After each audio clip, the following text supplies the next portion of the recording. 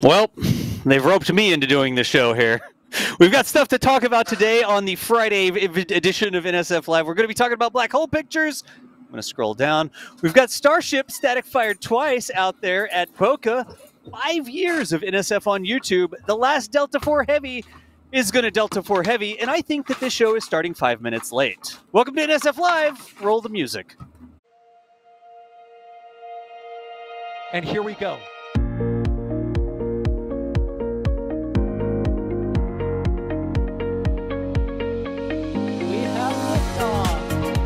Propulsion continues to be normal. R68 chamber pressure looks good. Following up. Roger, roger, planet. Water towers fly! Yes! Echo down to nominal. Flight downside FD off. Bring in FD off. Off. It's orange! 145! Oh my god! Decollage. What do you think? Put that in the big bag, you know. 343 unfolds to go. Indeed. We rise together back to the moon and beyond. The methane would be igniting in the flare, correct? Yikes. You dead? Sure. We don't need any more of these.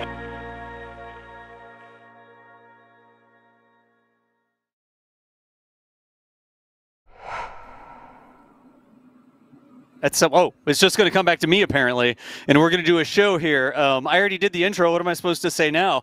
Do I introduce who's on the show? I forgot how to do this sort of stuff. Folks, it's NSF Live. Y'all know we changed it up a little bit. We've been doing it a little bit later on Fridays instead of on Sundays. We still do things on other special occasions.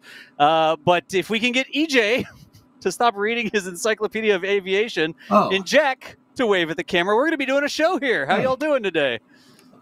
Oh, I'm just great. Yeah, this is great. Thanks for stopping by. It's great. I just got to take my reading glasses off. How are you? Don't let us bother you, EJ. You look like you were busy. I was reading about Hueys. Reading about Hueys. How is that relevant to black holes? Both of those spin. Hey, as long as it wasn't Comanches. Starting off with a bang here. Okay. I'll allow it. If y'all have seen this show before, you know EJ over here, longtime buddy from Twitch. You might be watching on his Twitch channel right now. EJ, thanks for joining us here. Thanks for having me. I mean, thank you for joining us. Wait a minute. You're it's locked backwards. in here with me. Yeah, gracing us with your presence. How Nice. how benevolent of you. Oh, jeez. I'm going to come over there and splash water on you if you're not careful, Jack. Don't full screen me. Why would you full screen me? No one wants to see this. Anyways, y'all know Jack too. Look, that was Jack over there too. We're gonna try to keep it a little bit more on the rails today to try to get some interesting and insightful conversation. We did an episode on moon trains and we couldn't even keep it on the rails. The episode was about rails. Well, the moon train might not have rails, Doss. It might be more of a moon caravan. That is true. It might be a moon caravan. Where are we gonna start? You know what we should do? At some point, and I don't know if Kevin's set to support this, every single time we roll the intro, there's like all the little edits and audio bits. At some point during this show, we should go through and talk about all the little audio bits that get thrown in. I don't think we're going to start with that, but let's start with some science news, shall we? Anybody want to raise hands for science news? I'm finding the link to the audio bits, so somebody else talk. Like nobody raised their hand. EJ didn't even raise his hand. He just sit there like doing his things. What I was going to, but you talked before me. Just talk over me. No one wants to hear me. No one wants to see me. All right, fine. I will. Be Just quiet. steamroll me. Rails, bumpers. We're gonna like put those bumpers in. You know, like at the bowling alleys when they put those inflatable bumpers in. Yeah. So that I somehow you can't end still up in the manage gutter. to get gutter balls even when those are up. So that's my life. So this is, they got a clearer image of the black hole. Like this is not really my area of expertise here, Das. But I noticed, I saw the image before that they had from what is that, like a year ago, and it's not as clear as that one. Yeah, That, it's two different things. Yeah. Like I really wonder if any of us are qualified to talk about the black hole here, but let's give it our dangdest try. Because this big news, there was like this whole teaser thing about, they're going to have a release, new information about black holes. And everybody's like, what's it going to be this time? Right. And so the new information that came out was this image That older one, the M87 one, that's a different black hole, and this new one, the Sagittarius A. Sagittarius A is the black hole at the center of the Milky Way, isn't it? Like it's in Sagittarius if you look up at it or whatever. Mm-hmm. But it's, gosh, we always get this sort of deal because, as is the norm with many different types of space imagery, this isn't an image. Or it's not a real image. It's not like you just take the raw data out and you turn it into visible light you've captured, and somehow via the magic of filters, it looks like this in real life. This is a generated image that they took from multiple data gatherings from all sorts of different telescopes, radio telescopes of this Sagittarius A black hole, and they've made it. And so immediately out of the woodwork, everybody's like, oh, they're faking black hole science again. Oh, not them. I mean, it's those people. To a certain extent, I can understand like a little bit of grumbling when it comes to imagery like this. Like, it's cool. Don't get me wrong. I'm all here for it. But like when you see, for example, pictures of nebula from like Hubble or whatever, and it's like these colors don't correspond to actual colors. They correspond to different elements. It's like if you were there, from a first-person perspective, it wouldn't look like that. So I get it, but at the same time, this is a really awesome image. Just the same, that helps us sort of visualize the black hole at the center of the Milky Way, which is insane. Well, not only that, but if I read that tweet correctly, while Das was talking, they imaged quote unquote, they imaged two different black holes and figured out that the magnetic field propagates in the same way. That's actually pretty interesting. That magnetic fields, in a black hole are actually propagating in the exact same way. That's pretty cool. I mean, you need 3 for a pattern, but two is not bad. You know what I mean? That's super interesting. Yeah, it's kind of crazy. I mean, it's one of those things that's like on the bleeding edge of humanity's knowledge, and every little grain of sand we can add to that mountain is I appreciate it, because yeah, like you said, 2's not a pattern, but it's a line. It's no longer a point, it's a line. Let's see if we can make a slope or something. I don't know math. You need 3 Pokemons to battle, man, or do data analysis. I don't know, either one. Either way, you want to catch them all. That's going to be tough. There's a lot of black holes out there. Well, you got to catch them all, EJ. That's the whole point. You're not wrong. I'm not disagreeing. Yeah, you're not wrong. I'm not saying it's going to be easy. Rails, right? Like DOS is muted right now. Rails. Oh boy. Black hole's good. You know what? What's going on like outside of like not practical orbital mechanics, outside of like low, medium, and high Earth orbit and rocket design, like in the rockets that fly around in those areas, is super out of my wheelhouse. I'm not going to lie, but also I didn't know until just now that black holes even had magnetic fields. I did not know that. That's really cool. I actually think that's super interesting. Yeah, that's something that has, that much density that's actually going to warp space and time like that is going to have a magnetic field going with it. You'd think it would just be like a vacuum cleaner. Just nope, here. I'm going to eat that magnetic field too. Nope. Yeah, it's pretty crazy. And just to look at this image and see those magnetic field lines, it is just... we live in a crazy, beautiful universe. I don't really know what to say. I'm not a scientist. Yeah, we should go there. I don't really... Yeah, I would go there. Heck, let's get spaghettified. Let's go through the singularity, baby. Let's do this. I'm here for it. Oh boy, yeah, that is wild, man. That's really cool stuff. You've never woken up in the morning and felt an inescapable desire to be compressed into an infinite oneness? No. Is that just me? No, that's just you. All right, well, fair enough. But yeah, as Das was saying, it's important to note that this is not a direct image. It's a visualization of data. But still super cool, just the same. Can I talk now? Am I supposed to talk? You can if you want. Can y'all hear me? We can hear you. Apparently. The question is, do you hear everybody else when you're hearing me too, or no? Like, chat, let us know how this is. It might just... This is probably on my end, Das, but your mic's coming in a little bit scratchy. but that could be my audio preview. Yeah, I don't know. For what it's worth. It's much better now. 5x5. All right, it's 5x5 now. Yeah, okay. Sound is good. Yeah. I don't know. All right, we'll just go with it then. Yeah. That's fine. We got to stir in the spaghetti. Yeah, we're good. All right. So now that we've got the technical hiccup fixed, I got to say something about the whole, they've edited the image, right? Because to think that the only thing that's valid in reality is what your eyes can see, like there's so much that your eyes can't see. Your eyes don't get to see radio. Your eyes don't get to see all the other wavelengths. And the fact that we can visualize these things that your eyes can't naturally perceive is another way of expanding our scope of how we observe the universe, right? So everybody that comes back in here, it's not a real image. That's an image made from something you can't see. It's like, no kidding. We can't see everything. Our eyes don't even work that way.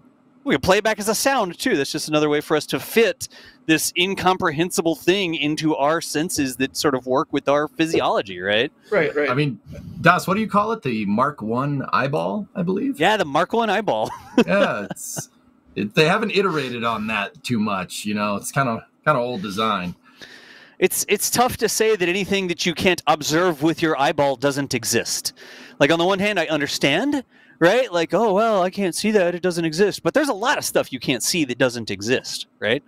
So, or does it? I'm pretty sure it does. I don't know. What did I say? From my frame of reference, it exists. Like, it's fine from my frame of reference. And to go outside my frame of reference, like, I don't know what to tell you. Maybe it's a simulation. Maybe it's not. I'm just going to act like we're all good here. So. But yeah, just to hit on what you were saying, like, I'm not saying it's not cool to make a visualization of data. I think it's super cool. But it is just important to clarify that that's what it is, and it's not like a visible wavelength light image that you would see if you had, I don't know, a telescope and you were looking through it, and from a spacecraft or something like that. Like, I just, that's me personally, because I grew up looking at the crazy images from Hubble and whatnot and thinking like, wow, that looks so cool, and it does, and they're awesome it's awesome images, and it allows us to visualize things that we otherwise wouldn't be able to. But then, it's like learning Santa Claus isn't real. It's like, actually, it doesn't look like that. Ha! Got you. Yeah. Santa Claus is real. What are you talking about? Physics is fake. Like, geez. Right. I read the same sort of thing, like when I first started traveling to see rockets in person, right? I never saw a shuttle launch. Like, big problem, big regret of my life is I lived within driving distance, and it was always, it'll launch again next month. I'll make it, right? I never saw a shuttle launch. And when I first got into Twitch and we first started streaming things and I went down there to watch the launches, I went online.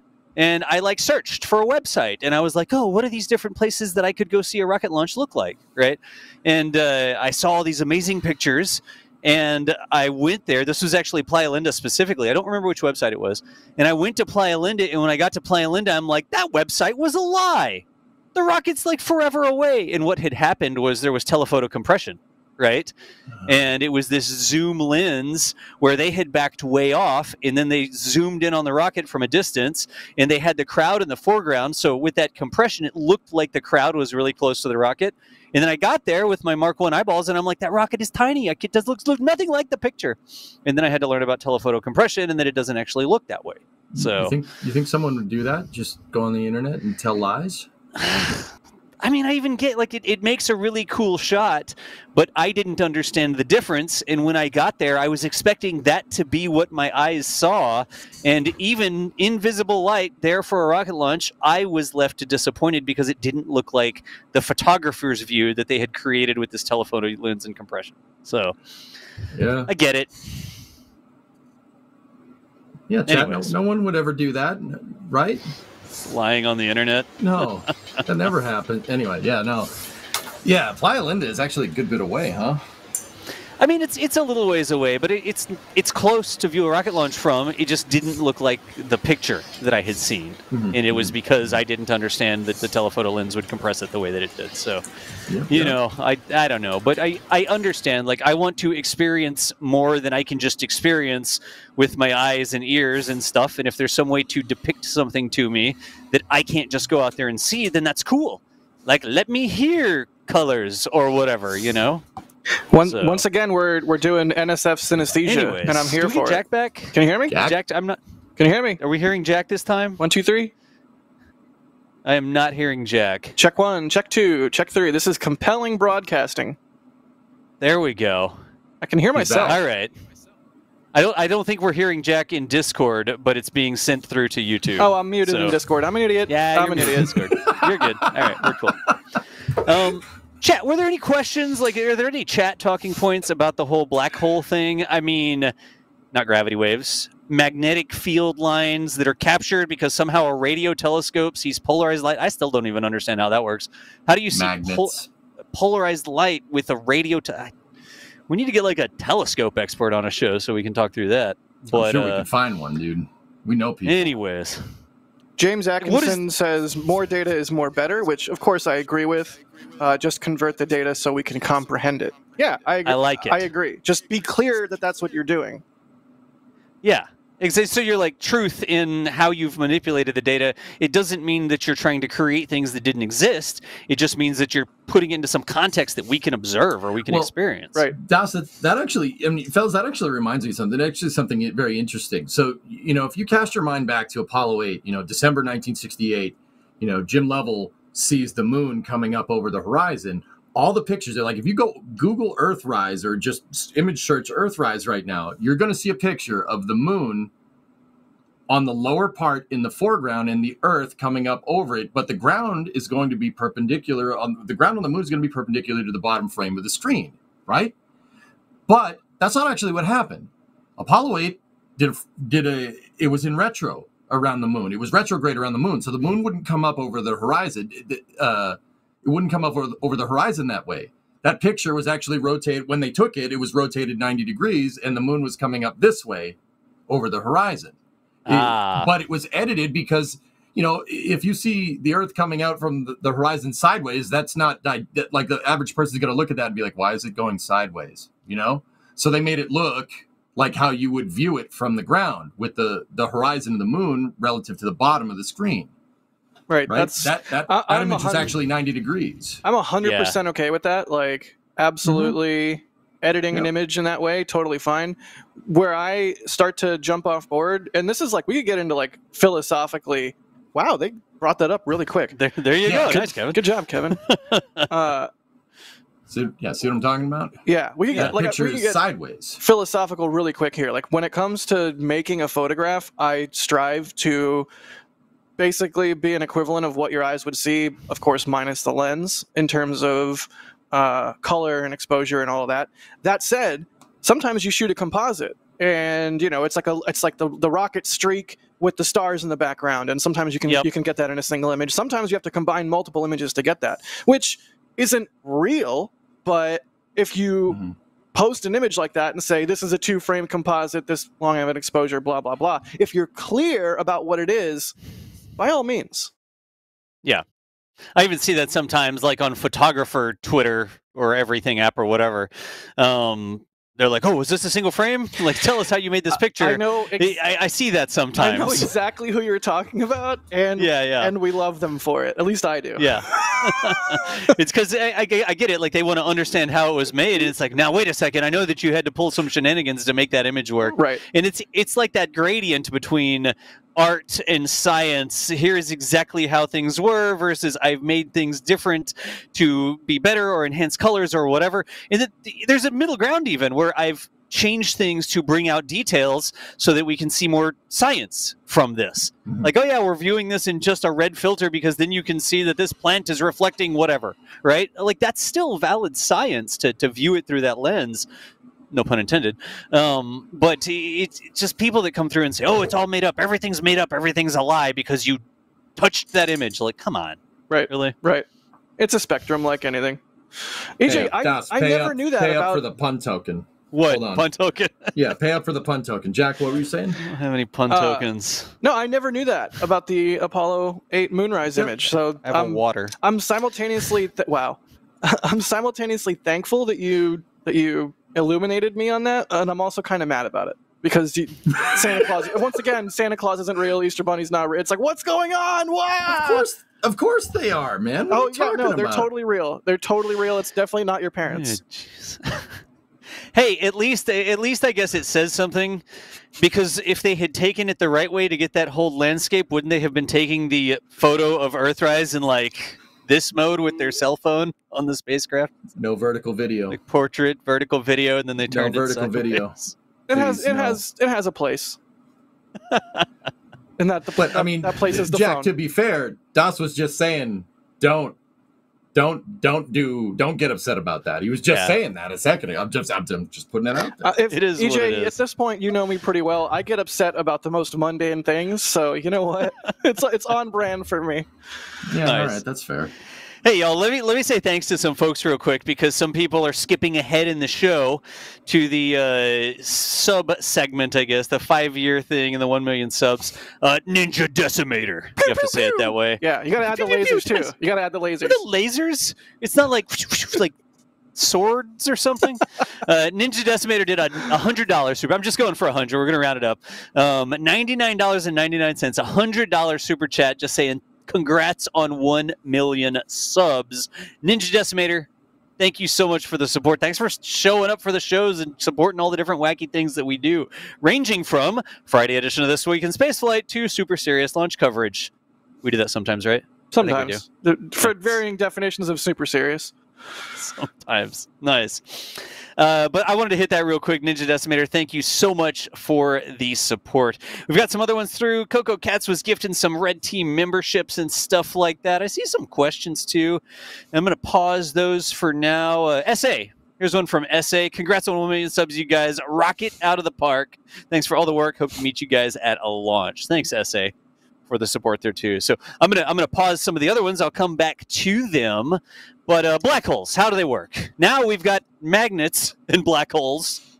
I don't know if they cancel out and they become easier to understand, or if it's like magnets, nobody knows how those work. Black holes, nobody knows how those work. Yeah, it's just magic. It's just all magic. Work? Sufficiently advanced, I guess not really technology, but at least science here at this point. So what are we talking about next here? Sort of jumping around. What do we got? Some Starship news that occurred? I'm scrolling. Yeah, there was some static fires of good old Ship 29. Two static fires. 2 times the fun. So, yeah. And also, Booster 4 has been scrapped. It is no longer of this Earth. Well, I guess it's of this Earth still, but it's in pieces now. To shreds, you say. To shreds, you say. I like it. We're like, there was a static fire, and then they're cutting up a booster in the Mega Bay here. So... Yep, but no, it's really good to see 29 get static fire tested. It's yet another step towards Flight 4. Obviously, there's still a whole bunch of stuff that needs to happen before Flight 4 can happen, not least of which the conclusion of the SpaceX-led mishap investigation along with the FAA.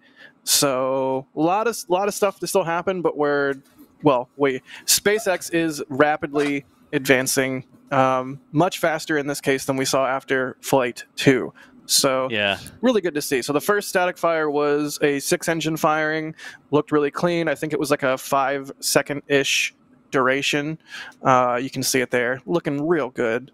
And then that was on Monday of the week, and then Tuesday, nothing, and then Wednesday, single-engine static. Same as Ship 26 and Ship 28 did to simulate that in-space burn of a Raptor engine. So is that what they said? Like they put that on a tweet or something, that they were simulating an in-space burn or something? Is that the deorbit burn? I don't know if SpaceX tweeted that.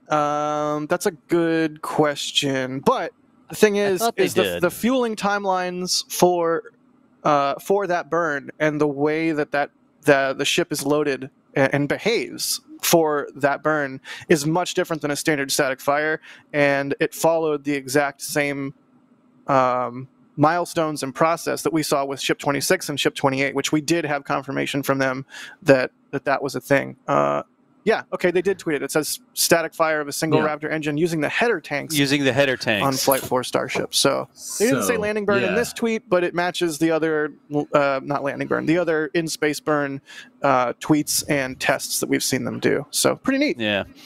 And that was something they didn't get to in Flight 3. Because of the way Flight 3 was going and the loss of control, they didn't get to do their relight and their orbit-changing burn because, quite frankly, it was out of control at the time. It would not have been a good idea to do a burn to try to relight the engines because it could end up, who knows where it would have ended up, right? So continuing practicing those with the next flight candidate here, right, EJ? Yeah, dude. Yeah, they got to make sure, they got to verify that works. I mean, you were talking about a loss of control. There was clearly a roll rate on Starship when we saw it. I mean, that doesn't mean those on-orbit views weren't amazing, by the way. I still look at those. It's like, just looked those up cold turkey the other day. I'm like, yep, that's still cool.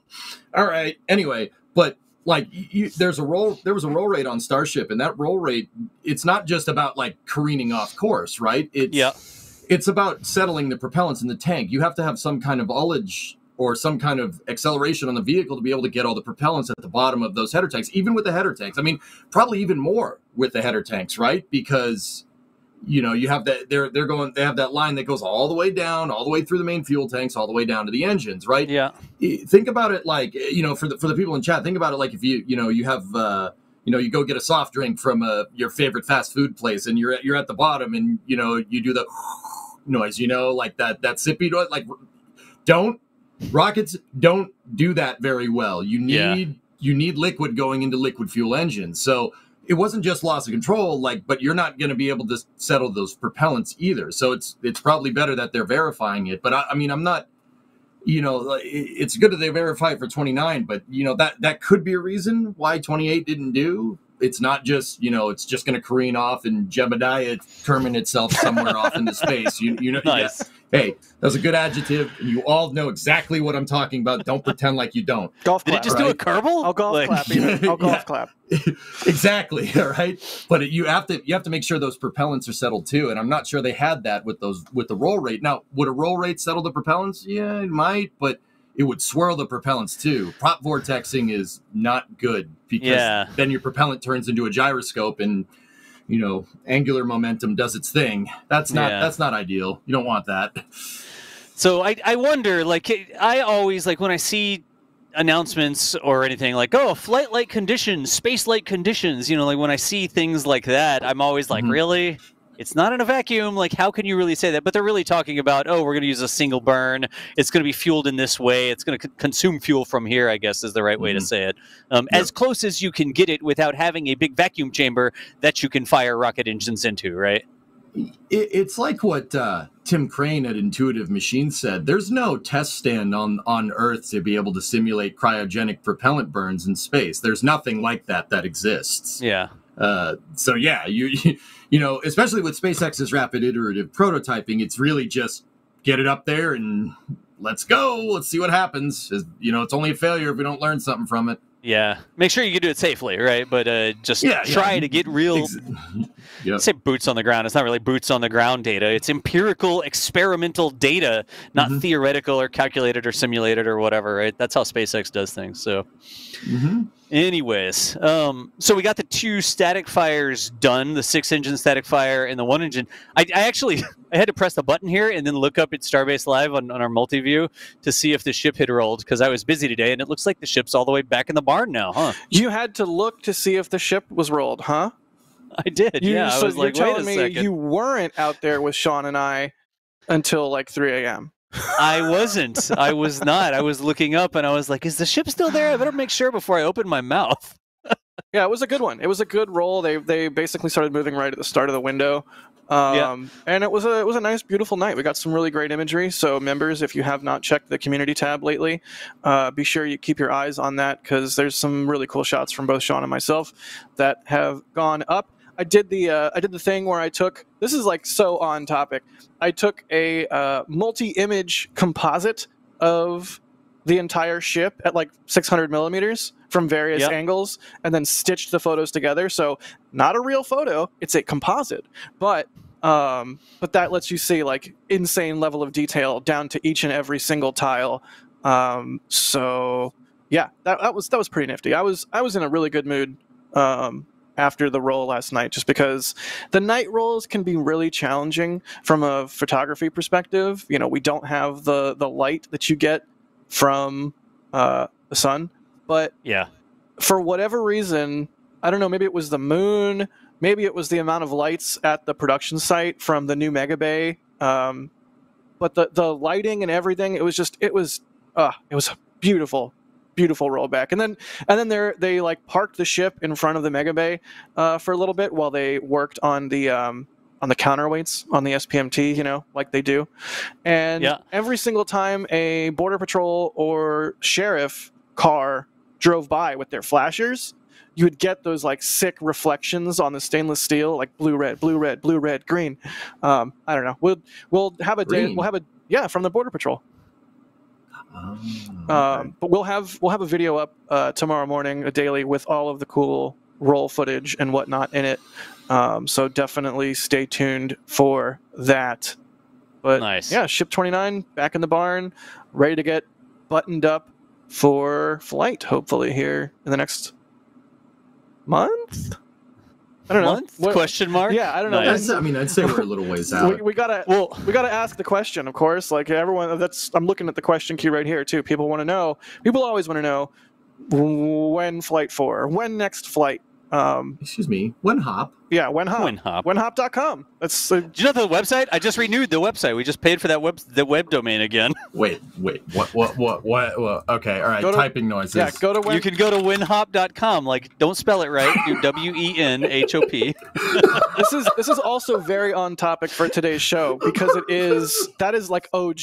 That is like, I think, if not pre-SN8, right around SN8. In fact, I think it was pre-SN8, if I'm not mistaken. It happened sometime around 5 or 6, where Michael did a Michael and bought that domain.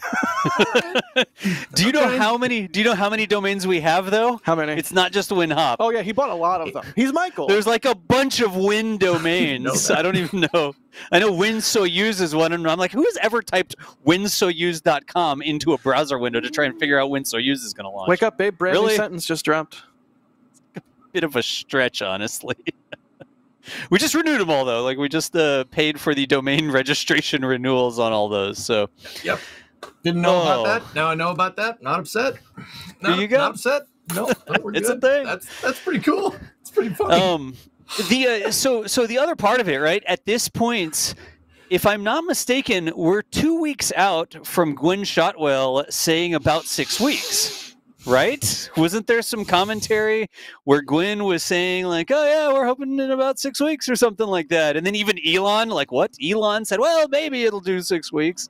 But we're 2 weeks into that. So potentially, is it 4 weeks until Starship might fly again? I mean, you know, maybe. I mean, you can look at what Gwyn and Elon said, and that's fine. But, that might be right. It might not be right. I always say look at the hardware. Yeah. Look for the hardware. Are we anywhere near a Starship launching? Probably not. You know why? Because like you see that picture to my left, stage right. There's no booster on the pad. So yeah. I mean, I'm not trying to say SpaceX couldn't move that thing out there really, really quickly, but that probably you kind of need that to do a flight test, right? Like, and I'm not trying to insult anybody's intelligence either. The booster isn't there, which means it's not ready. I mean, we know that, they're going to take the booster, they're going to put it on there, they're going to do static fire, they're going to do wet dress rehearsal. There's a bunch of steps that we've seen from the other flight tests, right? It's a bunch of steps. And one of those steps included putting the booster on the orbital launch mount. Like, that's a whole thing. Probably isn't news to anybody, but yeah, I mean, we're still a good ways out. You always look at the hardware. I mean, that applies to anybody. That applies to any. It's not just SpaceX. Anyone. Because anyone could say, Das, I mean, good and well. Anybody could say, oh, yeah, we're going to launch our payload to the moon in 6 months. All right, where's your payload? All right. You have hardware for us to look. Do y'all know we make decisions that way sometimes? Yep. So sometimes it's like, oh, what should we cover? What should we do a video on? What should we do a story on? And there are so many companies that have ideas and PowerPoints and renderings. And I'm sitting here in meetings like, I don't know, do they have hardware for us to see yet? Like, if we can't go and visit the hardware and walk around the factory floor and look at, like, that's a great rendering of the space station, but I don't think we're going to do a video on your rendering of the space station. I will take responsibility. I have shot down multiple videos because it's like, well, show us the hardware. I'd love to do something with this, but let us come crawl around your space station structure like it's a jungle gym or something, right? Yeah, props to Bigelow for literally actually letting me do that. That was a whole thing when you went out to RIP Bigelow. Yeah, RIP Bigelow. But what we were just talking about with the booster not being ready to roll back out, one thing that is happening today, in fact, is those damaged booster QD flex hoses are being reinstalled on the orbital launch mount and on the booster QD. So they are hopefully getting into a... Yeah, you can see them right there. Yeah, there we go. You can see them right there on the right-hand side. Trailer 1. Right below the chopsticks, there you can see one of the flex hoses already installed. So there you go. They are working towards getting the mount ready for the return of the booster, and I suspect that is the long pole. So there you go. Neat. Yeah, they tore the big insulated lines, those sort of bent lines that come out of the back. That's what carries all the consumables into the booster, the bottom of the booster, right? The QD plate attaches, blah, blah, blah, blah, blah, right? But after Flight 3, we saw them doing a ton of work in there. There's a huge armored shroud that goes over the back of that whole assembly there and covers up those lines. And they took that huge armored shroud off, and they actually extracted some of those lines, especially the big ones. I wasn't really sure. Like, I didn't know if the line was broken or if it was just the insulation that was making us look at some weird angles. You ran around the backside and took some pictures, Jack. Was there a line that was actually disconnected? Oh yeah, or was it just an insulation Hang on, thing? let me grab a picture for old Kevy boy there. Hang on just a second. Okay. Yeah. Old Kevy boy? No one's ever called him that ever. Old Kevy boy. He's our boy. We love him. We're proud dads. All three of us. It's a new sitcom on Fox every Tuesday. It's called Three Proud Dads. I feel like the pipes are calling is the next line after "Oh Kevy boy," but whatever. Here we go. The pipes are calling. I found the rockets. The tanks. I guess the tanks are calling. The tanks are calling. There you go, Kevin. It's in control center. Oh no. So it's hard to say. I didn't see them immediately after they removed the back of the BQD shroud, so it's hard to say. But if we get this image up. Let's give Kevin just a second to do it. If you take a look at it, there's a difference between the two flex hoses, and there's two large diameter hoses. I assume one is for oxygen and one is for methane. And look, what can you see here? You can see one hose down at the bottom of the hose. You can see it still has a flange on it, right, where it would attach to the GSE. The other hose does not have a flange attached to it, and in fact looks... You can see the flange. Yes, the flange is still attached to the OLM side. So did they just pull that off? Did it get liberated during launch? I don't know, because I wasn't there right after they removed the BQD and started messing with those hoses. But I do think the difference in the state of these two hoses, I mean, ideally you pull off the flange with the hose, I think. I mean, I'm not a rocket scientist, but so maybe one was full-on damaged and dislodged in that way. This is like pure speculation, though, but those are the hoses we are talking about. What do you think, EJ? You're the GSE guy. What do you think? That's broken. Yeah, that's what I think. That's broken. So those lines, I mean, you can't see it because they have the insulators over it, that kind of space blanket stuff that's on the outside of that. But those lines are braided. It's a braided steel line. And the reason why they do that, amongst other reasons, is for thermal expansion and contraction. Like we always see the OLM vent, and we see them chilling down the lines whenever they're doing anything with commodities on the orbital launch mount. And if you look Kevin, bring us in a little bit closer. If you look at I just put a closer image in Discord as well. Oh yeah, there Excellent. we go. Yeah, if you look at the metal part that's still attached to the flange, there's like a flared out part. At the very top of that, where it would connect into the hose, that's a press fit. So they press fit the braid into that metal collar right there. Okay. That's not supposed to be like that. Now, once again, whether that was the pad or whether that was anything else, I'm not sure. I mean, it's definitely not supposed to do that. I'll tell you that right now. From what I know about pressure lines, cryogenic pressure lines, it's definitely not supposed to do that. You see their FOD control too? Look at their FOD control. They treat FOD control like I treat leftovers in my fridge. They've got like saran wrap over the top of it. It looks like space tape or something. Hey, it's going to work, dude. Get it in some gaff tape. If it's stupid and it works, it's not stupid. I think some of it might be that aluminum like sealing tape or something, like literally almost duct it's like tape, speed like not tape or something. Yeah, not the gray duct tape, but the aluminum duct tape. But they've capped it off to keep FOD from getting in there, I guess, because if it gets in there, then you got to clean it back out again. And you don't want to be pumping that into your rocket, right? But yeah, just to take a second to appreciate the job that these two flex hoses have to do.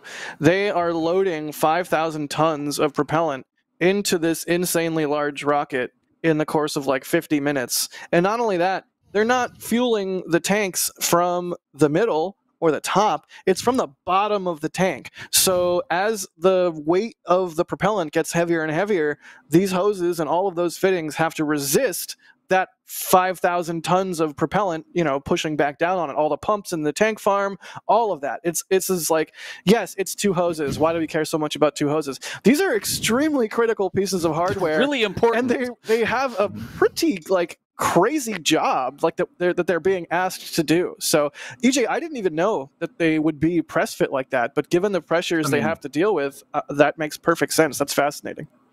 Well, the part that flexes is the part that's press fit. I mean, if they could go with a solid line here, they probably would. I mean, we know that Elon hates flanges. But it has to move. Yeah, exactly. But yeah, you're dealing with thermal expansion and contraction, especially when they're slow filling the lines, chill them down. And then high flow is going to really freeze up some stuff for sure. So the flexi bit is press fit into the collar, which is attached to the flange, right? There's really not a good way to do that without the flexi hose. You need that because this thing is like physically going to change shape when you start high flowing propellants through it. We know that putting cryogenic commodities through any type of ground service equipment can change the things. How about on the Artemis 1 mission where they went into fast fill with the hydrogen on that core stage and it untorqued the bolt. The bolt just came unscrewed. Yeah. And they sent the guy out there with a torque wrench and he tightened that sucker right back down. It does change things. Red team rolls up to the pad, gets on their radio, and is like, "Yeah, there, that's your problem there. That bolt's a little bit loose. I'm gonna tighten it." Fix it now. I was making cranking motions there, but that's why you keep missing it. It's good. The joke's gone. It makes me want to go and look at connections for other quick disconnects and like the arms that swing away from the rockets, because Delta IV Heavy has tons of arms that swing away from the rockets, and it makes me want to look at the interface where you have the tower that doesn't move, right? And then you have the arm that swings back. How do other people do that interface? Do they have these flexible hoses like that where the hose is flexing? Do they have some sort of joint where the joint maybe rotates, but it's not a flexible thing, it's a hard fitting or something? I'm really curious how other rockets carry consumables like that and whether or not SpaceX's choice for these long flexible hoses that have to move when the entire cutie moves away from the rocket. Like, I wonder if that's different than other rockets have done it. I haven't gone to check. I need to go look. I think it's pretty standard. It's usually a flex joint. You don't want to go reinventing the wheel. And if it's one thing we know from what I was saying before, cryogenics don't play well with valves. They really, really don't. And it doesn't really matter the rocket. Hypergulls don't either, for what it's worth. It's usually like the thing that's popping into my head that everybody might understand is like a car's exhaust has like flex bits in it. So because the exhaust gets hot, so it's going to expand and contract. This is the opposite of that, but you still have a flex bit. You still have flexi bits in there to deal with the expansion and contraction. Now, for the swing arms that are rotated, it's kind of the same idea.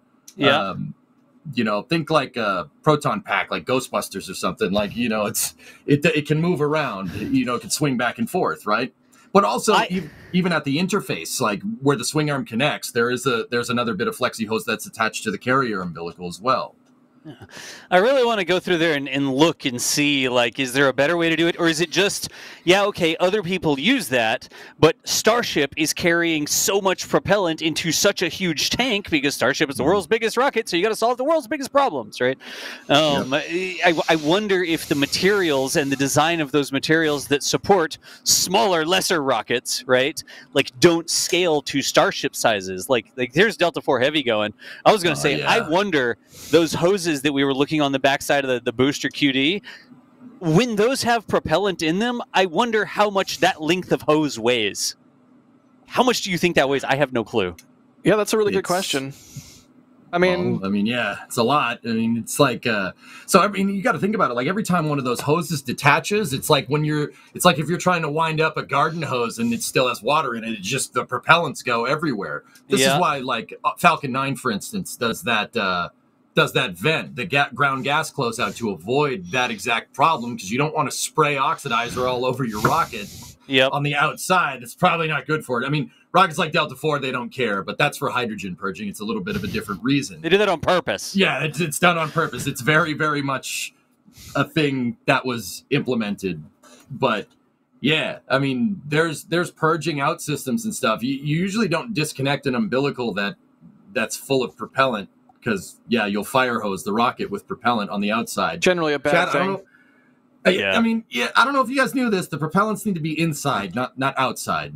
That's not good. Not good for. Well, they need to be inside until they need to be outside. Yeah, like you need them to be able to go from inside to outside at some point. It needs to be in a very controlled manner that they're going from the inside to the outside, not in an uncontrolled manner. So, yeah, exactly. You want it to explode in one location, and the explosion needs to be going in one direction. If it's going in multiple directions, you got a little bit of a problem there. Well, it wants to go in multiple directions. And the entire job of the engine bell in the atmosphere is to make it go in a specific direction. We could do an entire show on that. In one direction. Anyways, folks, I'm going through super chats and stuff like that, sort of in between the major topics. We're going to hit some more questions about Starship's status, and then we will say thanks to some support, and then we will go on to our next topic here. So let me see if we don't have some questions about Starship. I mean, we were just talking about... What is this? You don't remember? Well, I drew it, but are we supposed to talk about this now? It's SN5. Or what? It's a highly advanced simulation of SN5's historic fight. It's even got an exclamation point because it was super excited about the fact that it hopped. Let me look at some questions in chat here real quick. And Jack, we were talking about this a little bit earlier. Yeah, that's why I put it in there. From Luke? Static fire, yeah. Yep.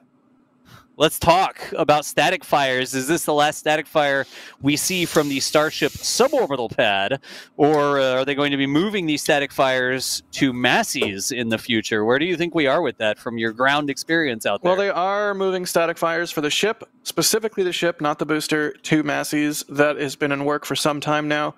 Yeah.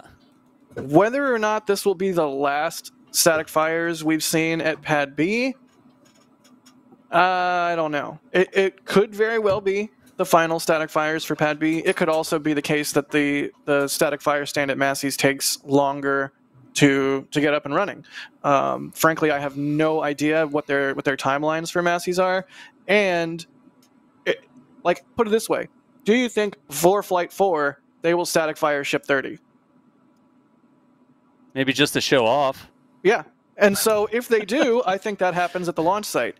If they don't, I think by the time Flight 4 is done, we have a pretty high likelihood of the static fire stand at Massey's being ready. That said, I have no freaking clue. Again, their timelines on the static fire stand at Massey's. So it could be another 6 months. Who knows? I have no idea. But that's sort of my thinking about it, because I was just saying last night, like, oh man, I'm really bummed we don't get more static fires from Pad B, because Pad B is a great spot to see static fires. It's just it's right there. There's not a lot of obstruction. So, time out. Yeah.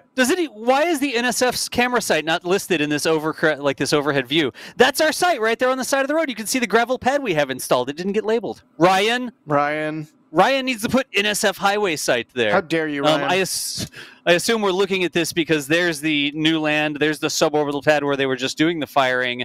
But they built a parking lot back in there. The parking lot lasted like a month before they tore it out, right? Yep. But that's where the static fires are happening, on the suborbital side of the pad there. That suborbital side is become what seems to be Tower 2, isn't it? Right. Yeah. And it's classic SpaceX fashion to build a piece of infrastructure and then literally immediately tear it up and rip it back out again. Put something else there. So it fits the trend. You know, we're on brand here for SpaceX. But I actually, dude, yeah, it is on brand. Absolutely. I'm not disagreeing that. I actually really appreciate that SpaceX is just like, yeah, build a parking lot there. We need a parking lot. Oh, no, never mind. Rocket launch pad now. I appreciate how their workspaces is like a blackboard. They're not afraid to just erase the whole thing and just, start over. Yeah. I actually think that's super cool. It helps us illustrate the process. Like, you can really get into, like, it's really makes it a lot easier for us to digest what the heck SpaceX is doing, especially if you're a tank watcher, right? You can really think about this stuff and think like, oh, okay, suborbital pad A, they scrapped that, right? And then you see all the components going over to Massey's, right? And now say pad B, like, and now they want a second tower because we see the tower segments at Sanchez. Like, it's actually, I think it's super useful to see SpaceX's process like kind of out in the open. It really gives you a good finger on the pulse, and you can really kind of understand what they're trying to do. Yeah, I love that. I think that's great. Yeah, to be clear, I'm not trying to hate on it. I think it's it's pretty nifty. It's like the kind of thing where corporations can be so. There's a lot of momentum in corporate anything, in any business. It's hard to move fast and break things, and that's part of the reason why we love SpaceX, is because they do have still that ability to be like, you know what? No more HPUs. Or, you know what? Now there's chines. Now there's hot staging. Now it's not a parking lot anymore. It's an orbital launch pad. So, yeah, that's why we love them. Yeah. It's curious. Cool. Like, can you imagine if a government agency worked that way?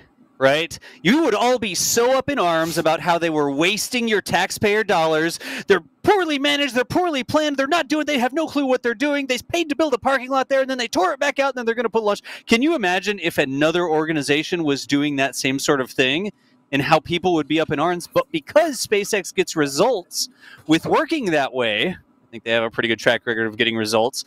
Like the mentality when SpaceX does things like that versus almost anybody else that would do that other than a small new space company, right? SpaceX can do that because they've proven they can get results that way. Like, agree or disagree with that statement? Agree. Oh, very much agree. Hold up. Let SpaceX cook. Yeah, let SpaceX cook. Let them do their thing. Trust me. Yeah. It's just... God, like, imagine anybody else working that way and how everybody would be up in arms about how terrible the management is and the lack of planning and all this sort of stuff. And we're like, yeah, tear out the parking lot, put a launch pad there. Like, we're cheering them on when they do Build another one. Yeah. There's a story about palm trees they've installed on a road at Starbase, too. Fill it up again. Fill it up again. But for real, and that said, I'm not gonna say there's nothing wrong with other development styles. Every development style has its merit. I'm not a software person, but there's Agile and Waterfall or whatever. There's different kinds of software development or project management. Like Vulcan, perfect example. Vulcan flew great on its first try. Yeah, it took a little bit of time to get done, but ULA nailed it on their first try. Completely different approach to developing a rocket.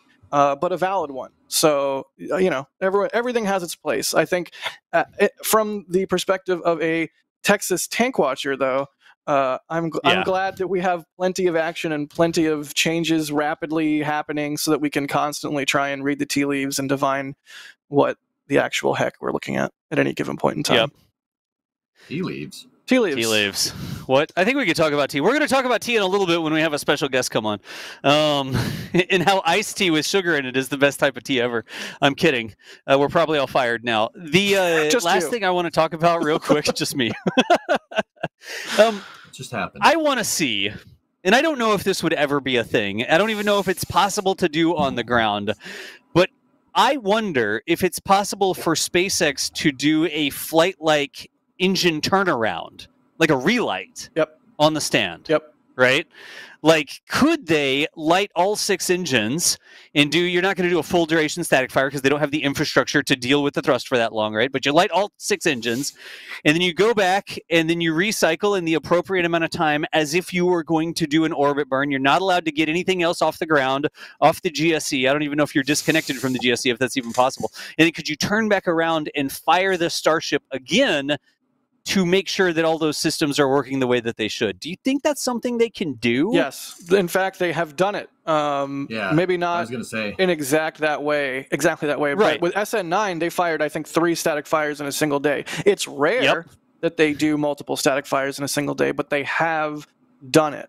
That said, I do wonder if whatever process would be necessary in between the 6-engine static fire and the 1-engine static fire on the same day, notionally, like to detank the ship and get it into a condition that approximates what it would be doing with a single-engine static fire in terms of propellant load, pressures, temperatures, all of that. I do wonder if whatever it takes to go from 6-engine to 1-engine sort of negates some useful test data based on how they have to get there, and that's why they do it as 2 separate tests. But I am so not a rocket scientist, and I can see EJ making squinty eyes at me right now. So I'm going to stop talking. No. And let EJ. No, you're absolutely right. What? I'm sorry. I think out loud, I guess. You think with your face. Yeah. Jeez. What were we talking about? Rails? Anyway, Moontrain. We were talking about relights, engine relights on the stand. You talked about SN9, but that wasn't the first thing that popped into my head. Back a little while ago on McGregor Live, we saw them instantly relight a Raptor engine. And now I get it. Raptor isn't the entirety of Starship, Dawson. I know that's what you're talking about, but I mean, it's very clear that they could just shut Raptor off and turn it right back on. We saw them do it in like a 10-second interval, like full thrust, off, 10 seconds, back on. Back on again, yep. I don't know what they're doing to do that, like freewheeling a pre-burner or something. Like, it's pretty crazy. But, yeah, I mean, they can clearly just flip this thing on and turn it back off again. You're going to run into other problems if you try to do that with a Starship, like, I don't know, hydraulic hammering or like a siphon. You said causing cavitation in the tanks or something. But, I mean... Yeah, it's very clear that they could do that, which is insane considering it's staged combustion cycle, full flow, and you can just flip it on and flip it back off. Yeah, all right, whatever. You said freewheeling a turbo pump, and I immediately thought, Ghost Ride the turbo pump. I don't know why. Ghost Ride the dude. Ride the turbo pump? I was thinking about what they were trying to do. Like, how could you get that thing to do that? And keep in mind, this is EJ's wild theories. Like, that's the only thing that I could think of. Like, they're doing something maybe with the pressure, autogenous pressurization to keep the turbo pumps freewheeling, right? And then they flip the engine right back on, right? Because an engine's got a spool. No matter if you're using open cycle, closed cycle, full flow, staged, or just a gas generator, you still have to spool the turbines in there. The turbo pumps or pre-burners, you still have to spool the power heads, so you can't just flip an engine off and flip it back on. You're going to get turbo lag. There's moving parts that have to get up to speed, and we see that. Like, everybody's like, oh, a spin prime, who cares, right? Well, the spin prime is super important. Like, all of the things that need to happen to get to a spin prime flowing prop with all of the moving parts through the engine, like, there's a reason they practice doing that, right? It's not like a light switch where you just turn your switch on and off, and the engine lights and doesn't light. That's how the Apollo engines, that's how the CFM engines worked. On the Apollo CSM, you could just turn on and off like a switch. Mm-hmm. Yeah, they didn't have any pumps or anything. It's right? just those are straight pressure-fed hypergolics. Yeah, you could just flip it on. I mean, even like RCS is usually modulated on spacecraft. They don't ever just hold down the H key. It's like duty cycle, basically. Yeah, it's like, exactly. Like that's how it fires. Yep, they modulate them. Mm-hmm, could y'all hear that? I could. Yeah. Oh, we heard it. Oh yeah, we heard it. Should make that noise again. It's really that way though. You're really good at it. You're remarkably good at it. I gotta say, it's an artifact of being able to roll your R's. I guess I can't do it. I still can't do it. I can't. You're in Brownsville. You should be able to roll your R's. Yeah. Wait a minute, amigo.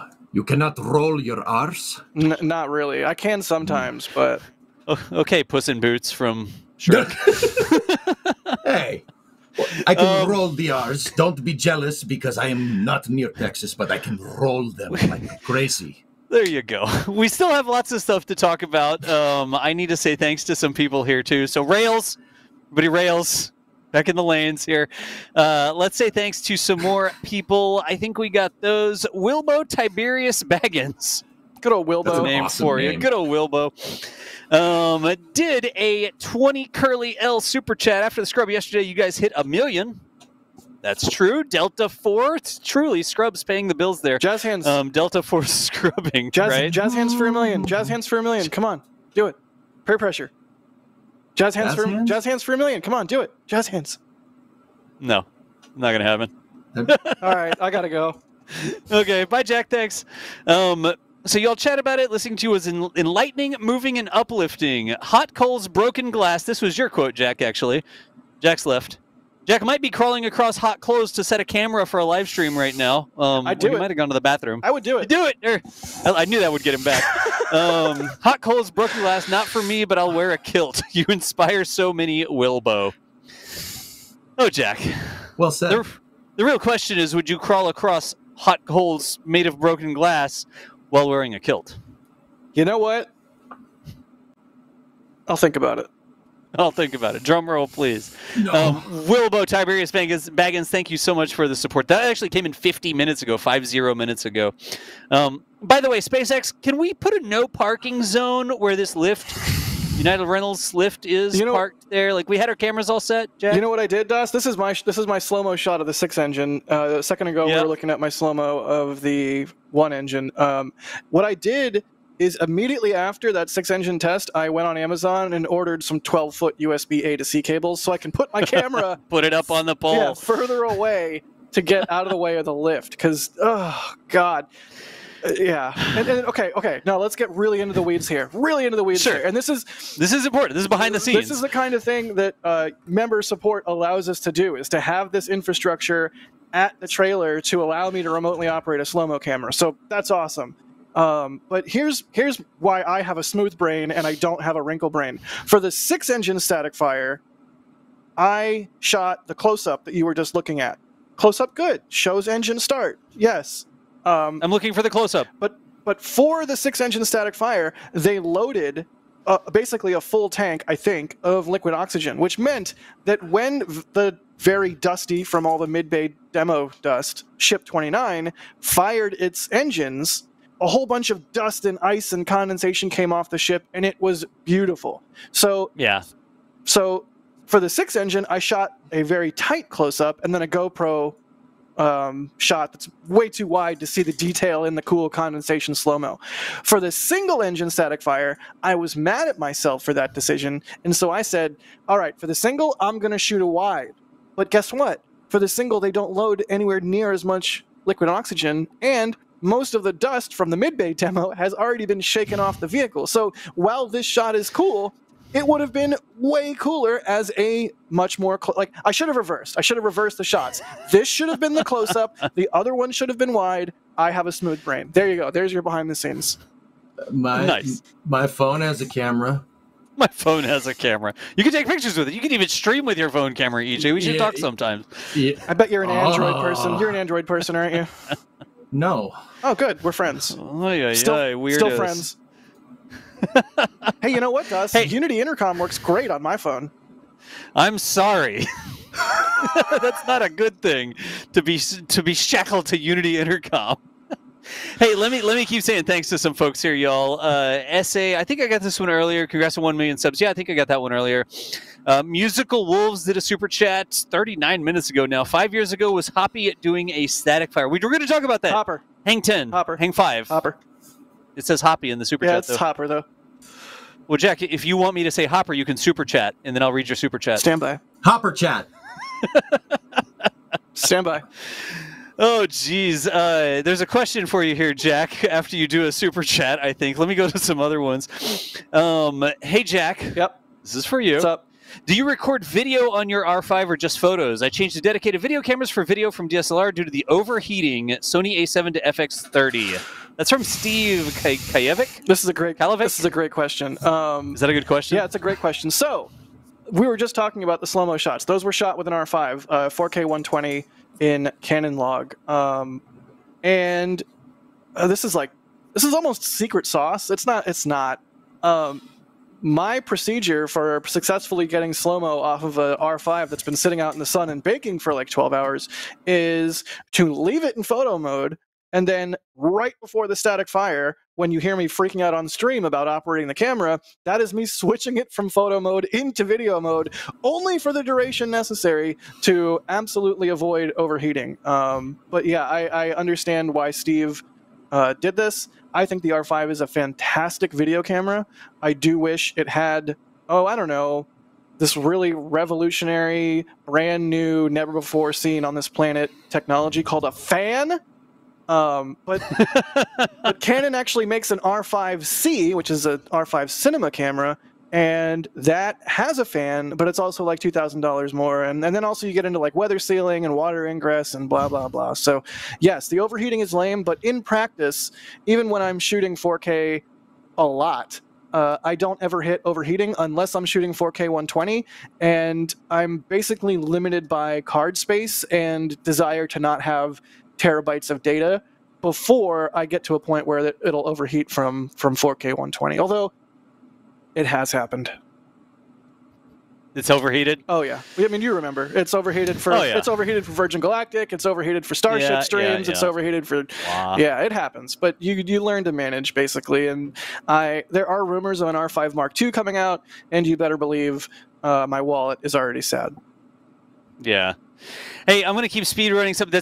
I think that was a great question, Jack. Thanks for answering the details there. I was going to make a snide remark about, yes, and with all of this, you can get fantastic slow motion shots of the back of a United Rentals lift. You know what? Okay. The other thing SpaceX. The other thing is I almost didn't set the shot because it looked so garbage because of that lift. But I told myself, silly lift. I had the better angel and the evil angel on your shoulder. The evil DOS on my shoulder was like, nah, it's a terrible shot. Don't even bother. The DOS angel with the little halo and the harp on my shoulder was like, ground truth. We need to test these things so that when a launch comes, we have practice and we know that it works. And so I set the shot anyways, even though it was largely garbo because of that stupid lift. Anyways, that's okay. Anyways, the practice and the experience. I've been harping on this, and what did I say? There we were in a meeting, and I was like, I don't know, we should deploy the camera because it's Tuesday. Like, not because there's a special event happening or whatever, but we do need to spend more time practicing with our equipment because we're out there every single day. Like, we're always at Starbase doing stuff. So. Anyways, let me say thanks to some more people here. Jack, go. No, Alex in the back channel says, today we learned Jack's voices of reason are two different versions of DOS. Yeah, I mean, you know me, Alex. I don't have a voice of reason. I have a voice of chaos. It's Adrian! It's Adrian! Both of your names are yellow! Both of your names are yellow, and they start with A, and I already established that I have a smooth brain. What more do you want from me? Oh, no. Doing my best. All right. More super chats. We got that one. Yeah, I can't make that one go away, but whatever. Gambler93 did a tip over at tips.nssspaceflight.com. Is it bad that I say that every time? Like, I'm tips.nssspaceflight.com to tell you how they did this tip. Gambler did a $100 tip. Where'd it go? Oh, somebody clicked it. There it went. Says, congrats on the 1 million subs. Also wanted to thank you guys for the years of amazing coverage. Watching your coverage of Falcon 9 launches and the Starship hops in Boca was something that gave my mom lots of joy the last couple of years of her life. Will always be a fan and supporter. Gambler, thank you so much for the support. Thank you for sharing it with your friends and family and loved ones, especially if that was a way that you got to spend very important quality time with your mom there. So thank you so much for making it so we can keep doing this. And thanks for sharing it with your friends and family and loved ones. Always love hearing comments like that. It means the world. Yeah. Yeah, absolutely. It really is. It's like, y'all know we say it over and over again, but you don't have to do tips. You don't have to do super chats or be a member or anything like that. Like, just being here and sharing these sorts of things and our wacky conversations. I know sometimes they're a little wacky. Wild and crazy these two guys over here, yeah, pointing at them. Just thank y'all for being a part of it. Like, everybody that shows up to these shows is part of the community. We can't say it enough. Just a few more. Bideford has one here. $250 super chat. Doing this on my cell phone. How did you pronounce their name? Bideford? Hey, you said Bideford. I was like, what? Bideford? Yeah, I think I might have said Bideford. We're adding in syllables, but they're Bideford. They're great. They're great. So I mean, heck, more syllables, more better. Bideford. How's that? Says, doing this on my cell phone. It messed up my comment. So Reader's Digest version is congratulations to the best rocket and space channel ever, NSF. 3 of my favorite hosts ever. Bideford. Either way you like it. Thank you so much for the support and the kind words. Right? Yes. I appreciate it. Else is talking. No, I'm sorry. Okay. I'm yelling at people in chat about Hoppy. No. And by people, I mean Jerwa. Hi, Jerwa. Hey, gonna speed run some here. Blake Alexander gifting Red Team memberships. Let's do all the gifts. Wilbo Tiberius Baggins. Oh, no. I did this. Okay. It's my fault. keep going. Keep going. Hey, here's John. John Depker did a super chat, says, cheers to y'all's 5 years and 1 million subs. I'll be here as long as y'all are. In for the, who is clicking them? In for the long haul. There we go. I can find it when it moves. Thank you so much. We see John's name in there as well. And then this happened, apparently. Musical Wolf said, cake in the shape of Hopper in Win Hop Fund. Happy 5-year anniversary. Thanks. Where'd it go? There it is. Musical Wolves. And then we got Jack. Don't do it. Got Jack. Don't do it. Who says Hopper? Jack just says Hopper. Hopper. That's what the chat says. The proper name. Hopper. Somebody clicked that one, little green check mark next to it. And then, of course, Eric Spittle topped that $5 instead of $2 and said Hoppy. Hopper. Well, you didn't super chat again. You don't get to say that again. Eric Frazier also said Hop. Oh, here we go.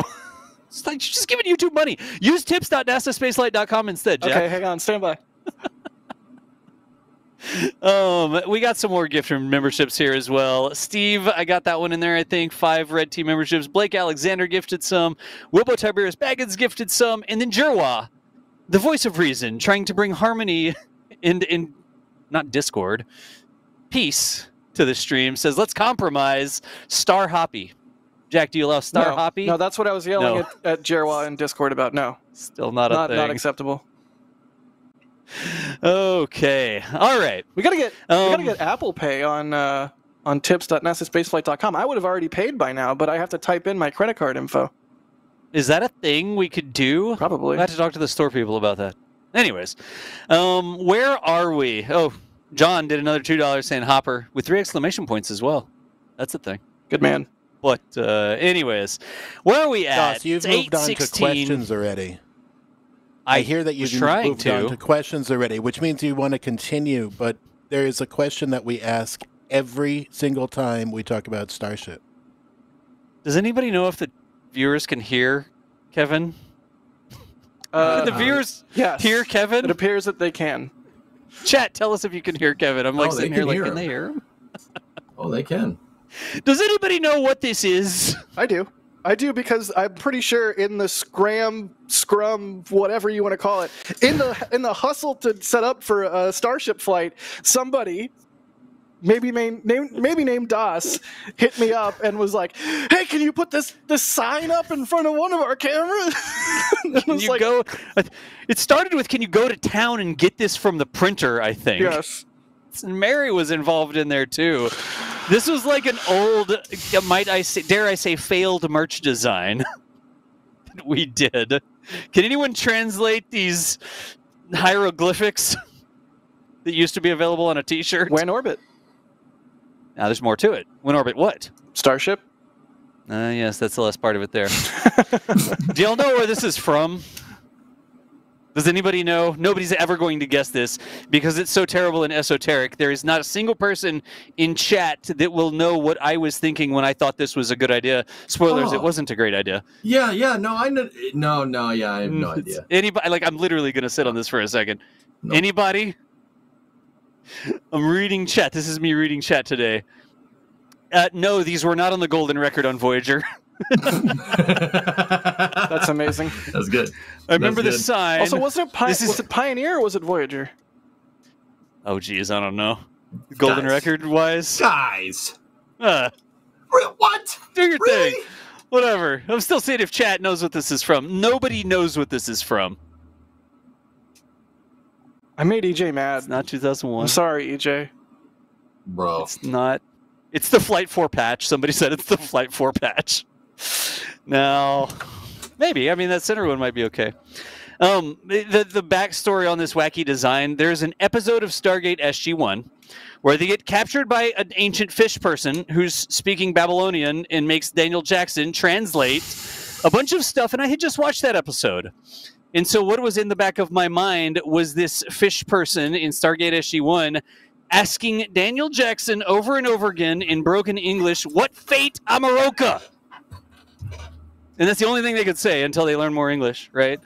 And so I'm over here, I must have been taking a shower or something like that. And I'm like, oh, we should do it the secret symbol that says Wind Orbit Starship. Wind Orbit Starship. And I thought this was such a great idea. It wasn't a great idea. It was a bad idea, y'all. All I'm hearing is that this episode of Stargate was a second-tier version of Darmok and Jalad at Tanagra. It wasn't one of the better episodes. It was some like super low-budget practical effects like smoke and dry ice bubbling in water and stuff like that. It's like when the X-Files does like the Creature of the Week episode. It's like, okay, fine. Okay. I guess you got it. Does anybody even remember that episode? Like Adrian over here is like screaming, not that episode. Oh, it's almost as bad as that episode with the Furlings. Anyways, what are we supposed to be doing next? Was Kevin reading us like into something here? We've talked about the 4-week thing. Are we moving into another topic of discussion? He wants to know when we think Starship's going to launch, because that's the question we always talk about when we talk about Starship. When Starship orbit? That's the question. End of May. Moving on. Now, wait a second. Wait a second. Now, orbit? Orbit, end of May? Yeah. Orbit. Because... Orbit. Jack, you're getting interesting timelines again. Windows. Dude, you look like Jordy LaForge. He looks like Jordy LaForge. If only I had that much Riz. The Flight 3 didn't do the engine relight, proving that they could bring Starship down within the deorbit zone, right? It was out of control. Maybe they couldn't get propellant to the engines. By these powers combined, they did not do the engine relight. So before Starship is able to go into an orbit, like an actual orbit, do they have to demonstrate mastery of that relight? Here comes Jack. Do they have to demonstrate mastery of that engine relight and deorbit into a known target area after an intentional trajectory change before they're allowed to burn all the way to put Starship in an orbit? So, is the next launch going to be going into orbit or not? Jack says not. EJ, what do you think? I don't know. I don't know. I don't think the next one's going to go into orbit. Now, keep in mind, that trajectory that has Starship come down over the Indian Ocean, that's like 99% of the way there. Yep. That's like maybe the difference between firing the engines for like an extra 5 seconds. Now, with that being said, I'm not sure if it's so much like iteration, they got to make sure that it can deorbit before it comes down. The insertion orbit for Starship, at least, I think the apogee on IFT-3 was like 235 kilometers. That's, even if you're circular at 235, that's a huge decaying orbit. That's not staying up there for very long, no matter what, unless you have some type of propulsion, right? I'm not necessarily sure that's a requisite, to be honest. Okay. I think this trajectory is more the reason why they've chosen this trajectory is that it's just coming down, not flying over more populated areas. The trajectory that would belly flop out near Hawaii in the Pacific testing range, that flies over Indonesia, it flies over the Philippines. Those are populated areas, and if Starship breaks up during reentry, you really don't want that coming down over a populated area. And also uncontrolled, South China Sea is a huge shipping lane. You don't want to go and break a container ship. Yeah, drop a Starship on a container ship. Yeah, I do not think that they will fire the engines to put Starship into anything beyond a suborbital ballistic trajectory until they determine what caused the loss of control and prove that they're able to relight those engines in space after they're there so that they can bring Starship down in a controlled thing. Because even it's a small difference, right? It's a small difference between where they were going and what an orbit would have been, right? But you absolutely cannot get Starship in orbit where it's going more than one time around the Earth and have it be tumbling out of control the way that it was with no ability to regain that control. So we need to see why it tumbled. Specifically, like somebody explain to us what the findings are, why that thing tumbled, and then prove that they can keep it from tumbling next time and relight the engine so that they can control the descent exactly into a place where you're not going to crash on somebody's house or a container ship. I think were the two things you put up. Dude, I think another poignant thought here, and you guys, if I'm pulling this out of my tail, you let me know. Das, I think you might be onto something there. And I also think that even if Starship's attitude was correct during that reentry for IFT-3, I don't think much is making it through that reentry, even with the thermal protection system. I kind of want to point out that the trajectory that IFT-3 took was an insanely steep reentry trajectory. I don't think much could get through on that trajectory. You know, like even if Starship was flying perfectly and they had perfect attitude control, I still think that it probably, probably wouldn't have made it. Even Elon said for Flight 4, they're just aiming to get past peak heating. Because that reentry trajectory for anything that you want to come back is very, very, very steep. So what are they doing there, though? Like, what are they doing? Certainly, they're not setting themselves up for failure, right? But are they, like, testing the extents? Like, if we can get through this crazy aggressive trajectory, then we're cool in less aggressive, more normal trajectories. Do you think that's what they're doing? It would be a good way to stress test that system. If you can make it through on that, that trajectory, it'll definitely survive something else. I mean, it's also possible that they want to really. I mean, what's your, like, okay, Starship's supposed to come back from high orbits. It's supposed to, come back from Mars. So a trans-Earth injection trajectory from Mars is, you're going to see some pretty high temperatures there. You're going to hit the atmosphere really, really fast. And it's going to generate a lot of heat, even on a shallow trajectory. So my guess is that they're figuring out what the duty cycle is on those tiles, like how much you can take before it'll really like break. I mean, it's good data to have, but also I think you might be onto something. They want to be absolutely sure that no matter what happens, if this thing breaks up, that it's going to no one's ever going to find any pieces of it, albeit from breaking up during reentry or coming down in an unpopulated area. Yeah. I mean, I think that's a good point. I think you might be onto something. I miss Jack, by the way. Like, where's Jack? It's like me and EJ hanging out. I miss Jack.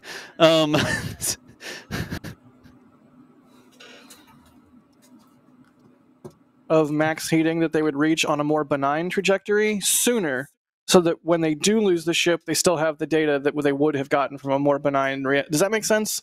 Like, is Jack muted right now? Am I muted? Is everything fine? I heard Jack, but some people in chat were saying muted. 1, 2, 3, 4. I think we're good, right? 1, 2, 3, 4. Yeah, we're good. Just keep going. Yeah, you're fine now, Jack. Sorry. Apparently, I'm breathing into my mic, so maybe Kevin is zealously muting me because nobody wants to hear that. You are quite the heavy breather.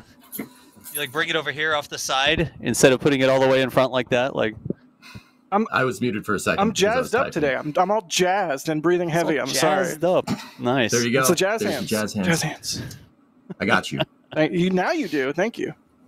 Yeah, no, not when you need it though. Yeah, well, not when you need it. Story of my life. life. Not your monkey. He's not your dancing monkey. That's right, man. You know something? One more comment on the trajectory, because I know we have more things to talk about. The steeper trajectory, and I'm not an orbitologist either, or a reentryologist or anything like that. You said but you were. I wonder what? It doesn't say that in the description, does it? Oh, somebody's going to go into the description. I wonder if the more aggressive trajectory also decreases the uncertainty ellipse of where you may come down. Like, if you're coming in really shallow, you have more time that you're acting, and I wonder if that makes it a wider area where you might come down, and if you come in a little bit more steep, then that sort of narrows the size of the potential areas that you might come down in, because you're coming in like through the atmosphere different, right? Yeah, absolutely, man. I mean, yeah, you're coming in on a steeper trajectory, you're going to be more precise. There's a reason, we'll call them canned heat kinetic energy experiments. Yep. Or something. There's a reason why they fly on steep trajectories. Yeah, makes sense. What was that tweet? I was supposed to read a tweet that came up, and I didn't read the tweet. What was that tweet again? Here we go.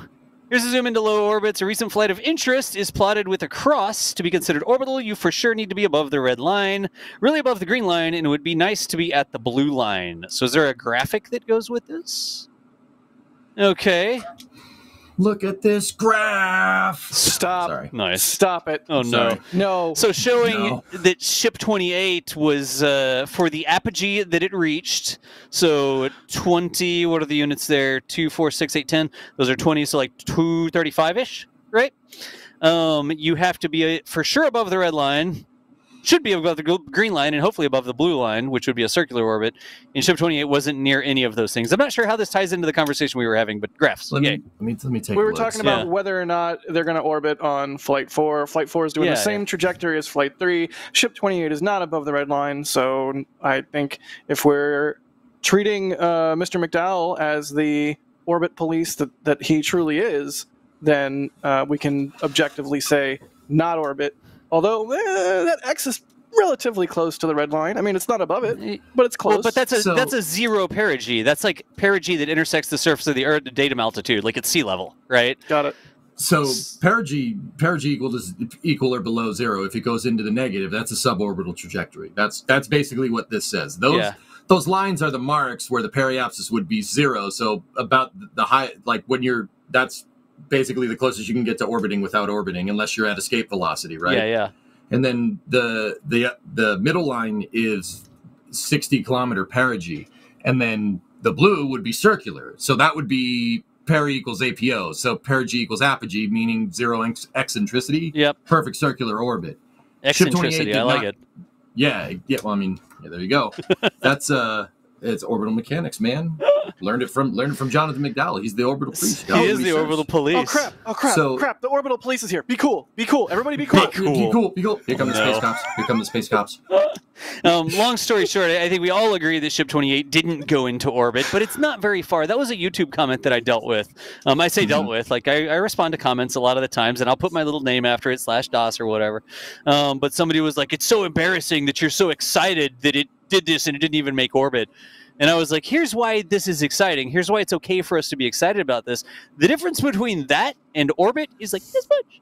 It's not very much. And the reason it didn't go orbital, I'm positive they could have put Starship into orbit on the last launch. Yeah, absolutely. The thing is, it wouldn't have been safe to do so because they hadn't demonstrated they can maintain control of Starship once it was in orbit. Because the absolute thing that you cannot do is have a Starship that's out of control in a low, rapidly decaying orbit, and it becomes deorbit roulette. Who knows where it's going to come down?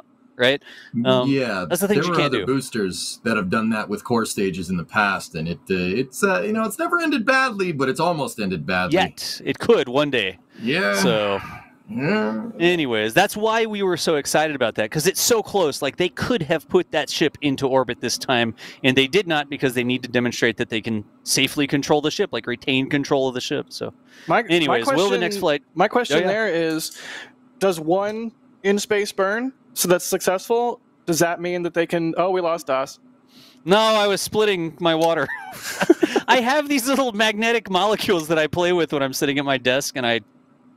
Nice. What molecule is that? It's water. EJ, it's an H2O. Yeah. Okay. Dihydrogen Hold up. EJ. All right. That's methane. What did you say? I don't know. That's methane. Yes, it's methane. It's a carbon and 4. CH4, man. CH4. Do you have anything else over here? Hang on. All right. I made this one up. I don't think that's real. That's not a thing. C2H4 with a double bond in between. Yeah, I don't think chemistry does. I don't think chemists like that. You better not show people that. They might get mad. They're like, oh, it's fine.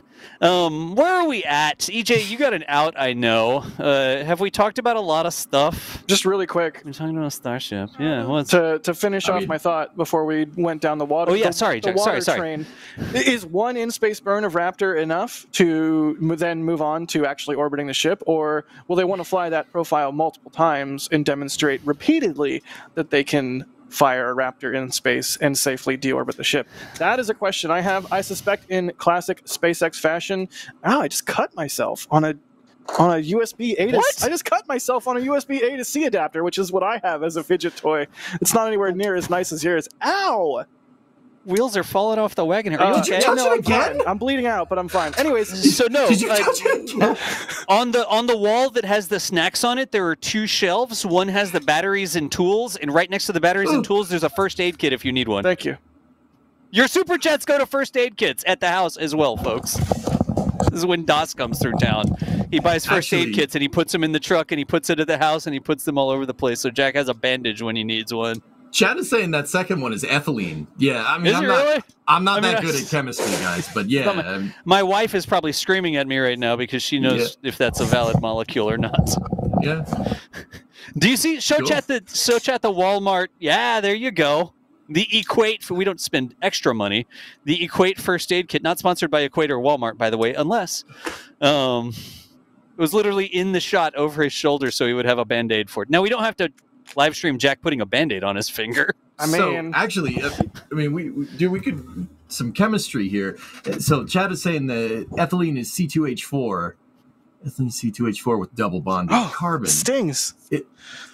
Ethane is C2H6. So means it's working. So Kevin, that's stable, huh? It's stable like that. I mean, dude, once again, I know that the angle of those molecules absolutely makes a difference. And then I don't know if chirality is the magnets fit in this. The angles of the magnets fit. But, you know, so cool. It leads me to believe that it's valid. There you go. If it fits. It's a molecule. There you go. Then again, I can do nonsense like this. Like, what is this? Dude, those are cool. I kind of want that. I know. I actually really think this is cool. I'm supposed to do a video with him. This is weird, too. Can we do a collab with Explosions and Fire? Please? Pretty please? Pretty please? with the magnetic molecules? Explosions and Fire. I forgot the guy's name. I'm a terrible person. If you're watching, I love your channel. Your channel's amazing. We should do a collab. There's an entire thing where I'm supposed to demonstrate why, like, fuel-rich or lean exhaust looks different based on these molecules and how the hydrogens get recombined, and you got extra carbons left over because you didn't have enough oxygen to actually, you know. There's a whole video I'm supposed to do on that one day. I recorded it, but I hated it, and so I'm not releasing it. Welcome to my life. Except then we released the video. We released the video when it's Jack. That's super cool. Yeah, because that methane, that carbon is what, you know, you guys know, like from SLS, dealing with hydrogen is such a pain in the butt, right? You know, that's why SpaceX chose methane, because you still get all the benefits of the hydrogen, right? But that carbon is keeping it nice and stable, so it's not as much of a pain in the butt to use. That's super. I think that's super cool. It's super interesting to me. You know, in The Simpsons, when they cut to like inside Homer's head and it's just the cymbal banging monkey, like that's the cymbal banging monkey. That's all I've got right now. I've got literally nothing to contribute here. I'm sorry. We're also on the clock here. We should probably talk about how those molecules go through pipelines. Pipelines. Let's see what you did there. It's a Delta 4 thing. That's why I hope somebody would pick up on it. Thank you, Kevin. That's where I was kind of going with that, man. In other news, I was just going to say, in other news, Delta 4 scrubbed. We'll see you Monday. And then we just go on to the rest of the news. Oh, no. Anyway. This was a thing. Yeah, oh, no. Y'all might have been watching the stream. We were, of course, streaming this. Delta 4, the final Delta 4 that will fly, was all raring to go on Thursday, and it got us all the way down to T-minus 4 minutes. I guess technically T-minus 3 minutes and 58 seconds is where they called that red line. And something hit the red line, meaning something exceeded the limits, and they had to scrub the launch. Subsequently, we didn't know this at the time, but they had to do a little bit of a hold because of winds. Weather was a big challenge that day, and they were holding that for a little bit. And then while they were holding for winds, the winds cleared up, and then there was a problem with a consumable pipeline that was supposed to be carrying consumables. I think it was liquid nitrogen, LN2, I think, right, y'all? Nitrogen, yeah. Yeah, LN2 to the pad. It was a little confusing for a second because it was like, oh no, is it a valve? Geez, I thought only hydrogen had problems, but apparently nitrogen has problems too. It seemed like it was something with the pad GSE, and then ULA did a correction, and the correction made it sound more like it was a pipeline, not at the pad, that was providing the pad with the consumable, with the liquid nitrogen. So anyways, yeah, here we go. Is this the one that says more time? This was the second tweet. It's the tweet right before this. I don't know if we can get the tweet right before this, but they said that there was a problem with the pipeline that was supplying the vehicle, but the way they worded it made it sound like it was the pipeline away from the pad, like not right at the pad, not like a tube going up to the rocket itself. I'm not exactly sure. Yeah, there's the troubleshoot the pipeline, but the other thing said pipeline too. Anyways, anybody have thoughts on this Delta 4 scrubbing? I was going to go to Florida for Delta 4. I got too stressed out with the impending eclipse. I was like, you know what, I'll stay in Texas. I'll focus on preparing for the eclipse. I really didn't want to miss the last Delta. I told myself forever ago that I was not going to miss the last Delta. But part of what factored into my decision to miss the last Delta is that it's Delta. And things like this happen, and I don't have time to sit around in Florida waiting for Delta to go. But it's just the nature of this extremely complex system, and hydrolocks, and not launching a rocket very often from the pad. So then you run into issues, that you might issues. Otherwise have worked out if you use the pad every week or what have you. So just the way that it goes. But Delta's still good. It orange. It was windy too. Like the cameras were shaking, and we were trying to do what we could, but it was really windy out there. So anyways, they haven't officially said another date, but I think the next window is Monday, but they haven't confirmed whether or not they're going for it Monday is the current status last I checked. Is that correct? Pretty sure that's correct. Yeah, that's right. Yeah, that's the last thing I've seen. Anyways, Delta guys, anybody that's a Delta 4 fan or just likes watching a lot of rocket launches, you've seen a lot of Delta launches. Delta is very stubborn with its ground service equipment. As Jack was saying, it's supposed to launch a lot, but Delta ends up having like a really slow flight rate. Now, I think slow flight rate, to put it mildly. Yeah, right. But see, the interesting thing is that the pad's sitting out there all day. It's sitting out there for a long time. Maybe gets one launch a year, right? And, that's not a lot. I mean, I'd like to remind everybody that before Falcon 9 came along, that one launch a year, we're good, man. We got to launch this year. That's great. Now it's, we got to launch today. I just want to point out the duality of that. That's pretty cool. But I mean, part of the reason why Delta is kind of notorious for scrubbing is because that equipment that was used, and like all the GSE, Delta itself, the decision to use hydrolocks, if you have a high flight rate, it all makes sense. Yeah. It's like some things don't make sense to reuse in the space program, right, on vehicles, right? But if you think about it, it actually does. Like the fairings with SpaceX, for instance. Are fairings particularly expensive? No. That's a inconsequential cost compared to like the first stage, right? But like SpaceX reuses their fairings because of the high flight rate. It's not that fairings are expensive to make comparatively, right? It's because they take time to manufacture. They're a bottleneck there, right? So, I mean, the shuttle SRBs, same way. The SRBs are refurbishable. You don't reuse those. But if the shuttle was going to fly a lot, it makes a lot of sense.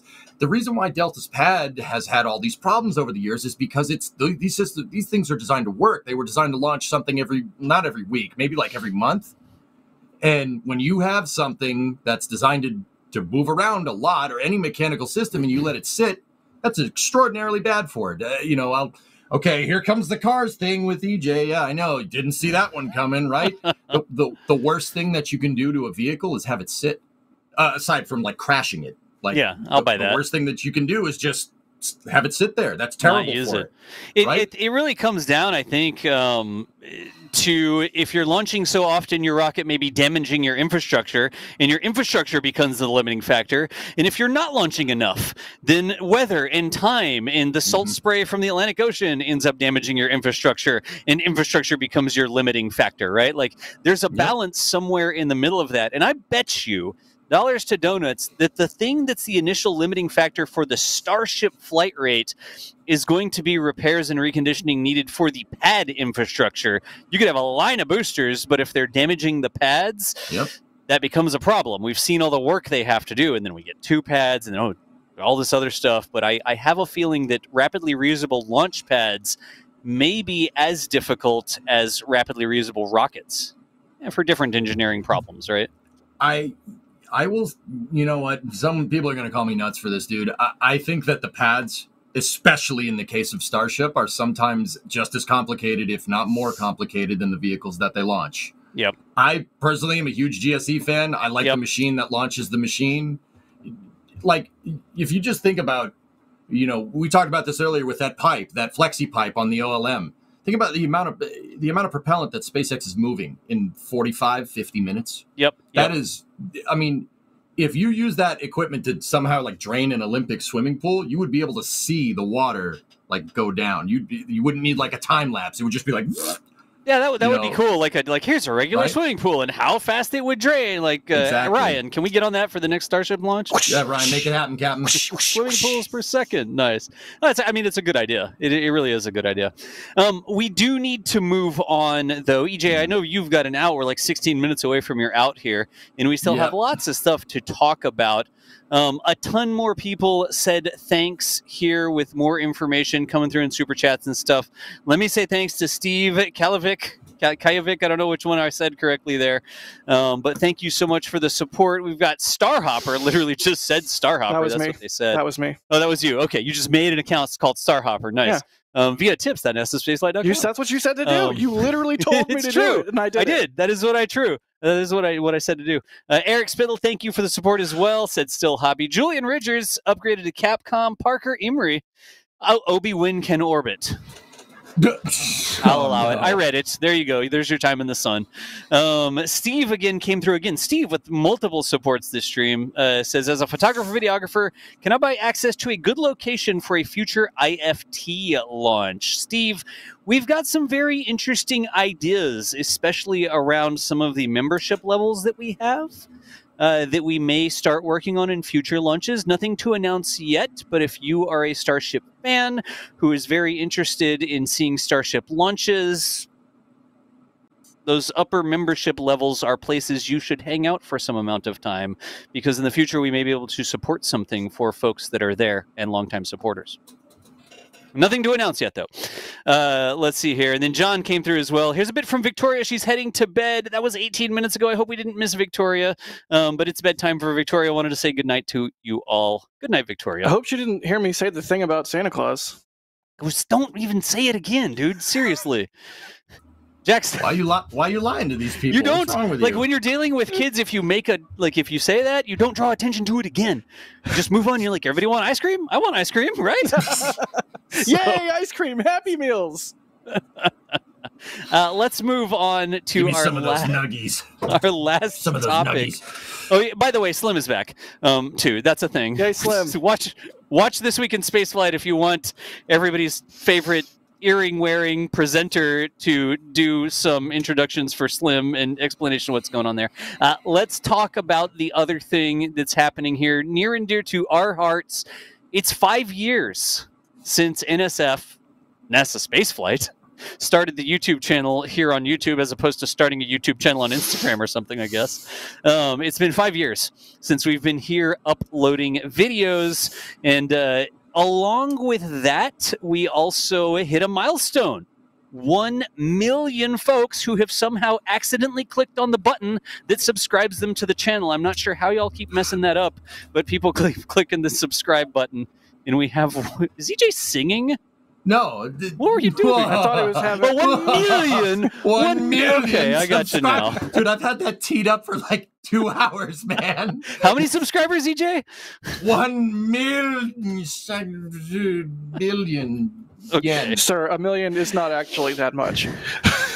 So I think we have our special guest here. I think we might even have, if not a live video feed, a very accurate representation of our special guest.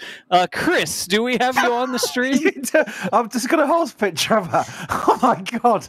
By the way, that's a very nice horse. So it is a nice horse. Look at that mane. Quality horse. Yeah. Quality horse. Yeah. Oh my god! I was too busy laughing at the special guest bit, but then saw a picture of a horse.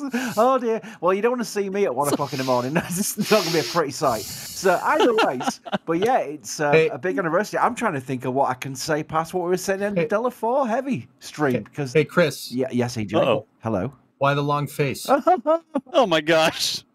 You're welcome. Channeling Sawyer there, aren't you?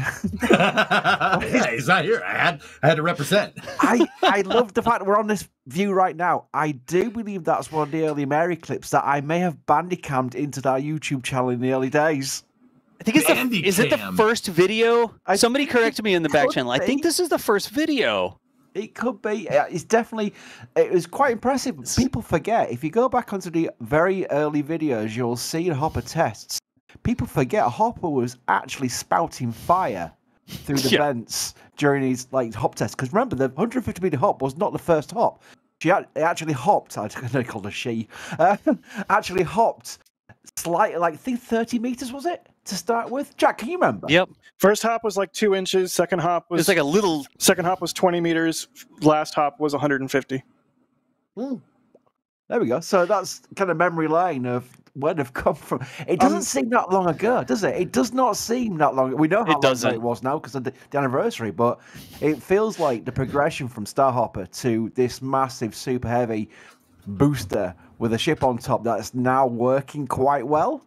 I can say that now. They're looking to get the re-entry part right on IFT4. I think that's a massive achievement. It's a great progression curve for where we may be in 5 years' time.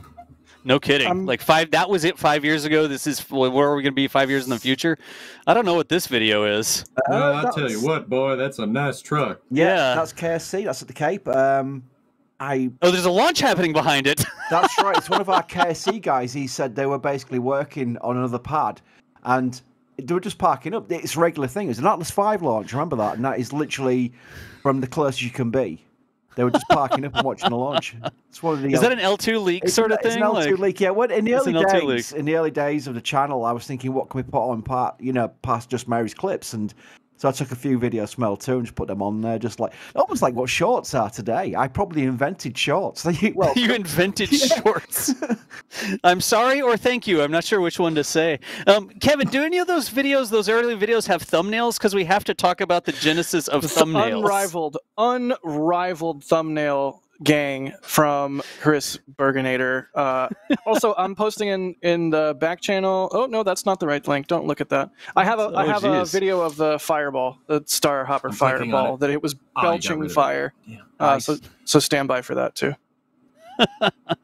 Chris, didn't you used to not only because the story, why we started uploading videos to YouTube is that we would upload, Mary and folks would upload videos to the forums, but the way it was set up, that would take forum storage space and bandwidth. Yep. Right? So I'll tell. And then you pay through the nose for that. Oh, big time. I'll tell the story again. Right. So where we were is the site was a new site with the forum as well. The forum is a PHP forum, which means everything's attached. It's not like Reddit is, where it's hyperlinked to an external image hosting site or anything like that. Yep. We host everything. The database is massive.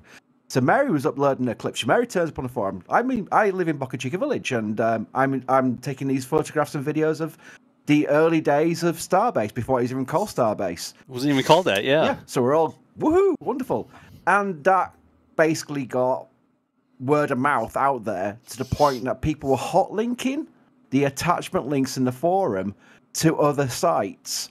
Basically, it was feeding off our servers into other sites. I said, Mary, this is killing us, because I could see the bandwidth going up and up and up and up, and that rises the cost of the server cost, and it was not going to be a something we could keep up with.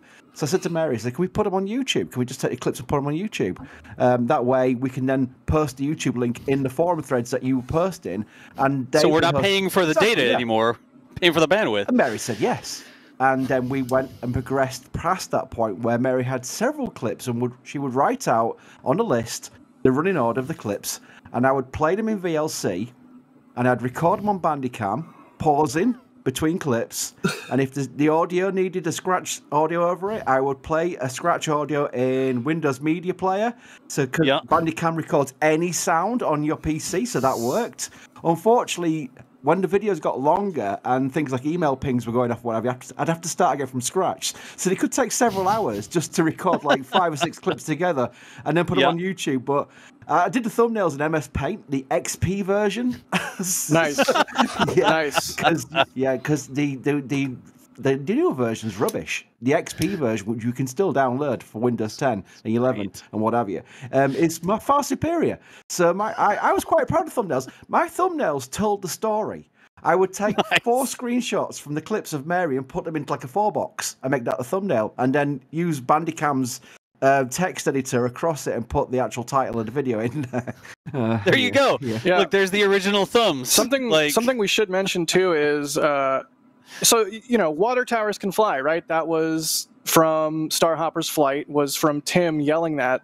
That was we were both on top of Andy, aka Andy's roof. Nomad's roof. Nomad on the NSF forums.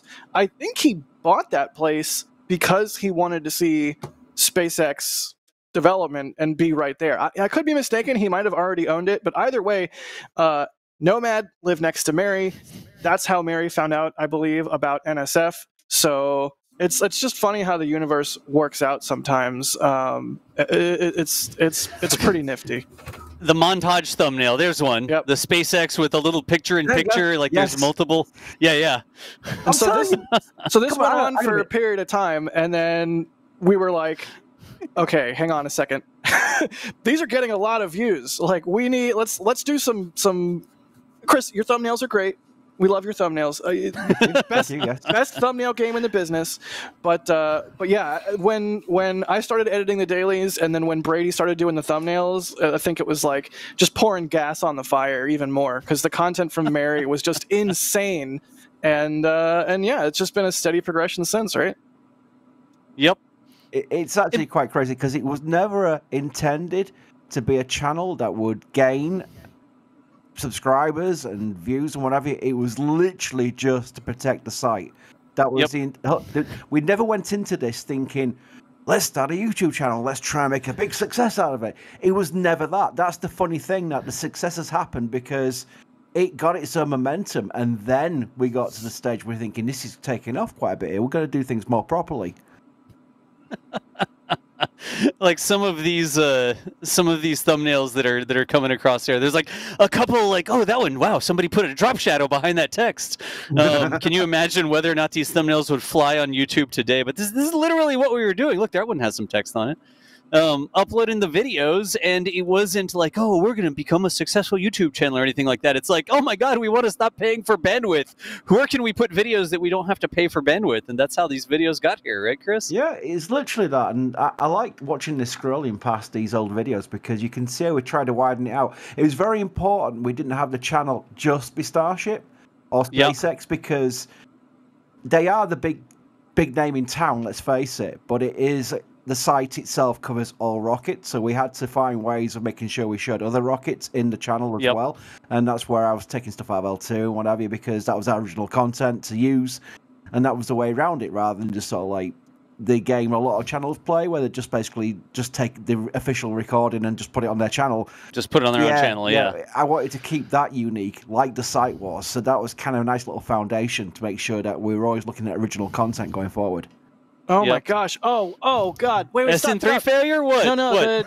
The salvaging starships SN3 thrust section. You know what I wouldn't give to see a nice clear shot of a thrust section these days, or a nice clear shot of a dome flip. Like, there's so many things with the Star Factory and with the growth of the facility into a fully fledged rocket factory that we just don't see a lot of things anymore. I mean, even just Raptors. Like, it's really hard to get a lens, if at all, on a Raptor engine prior to it being installed on a vehicle. And it's just, these videos are really a trip down memory lane.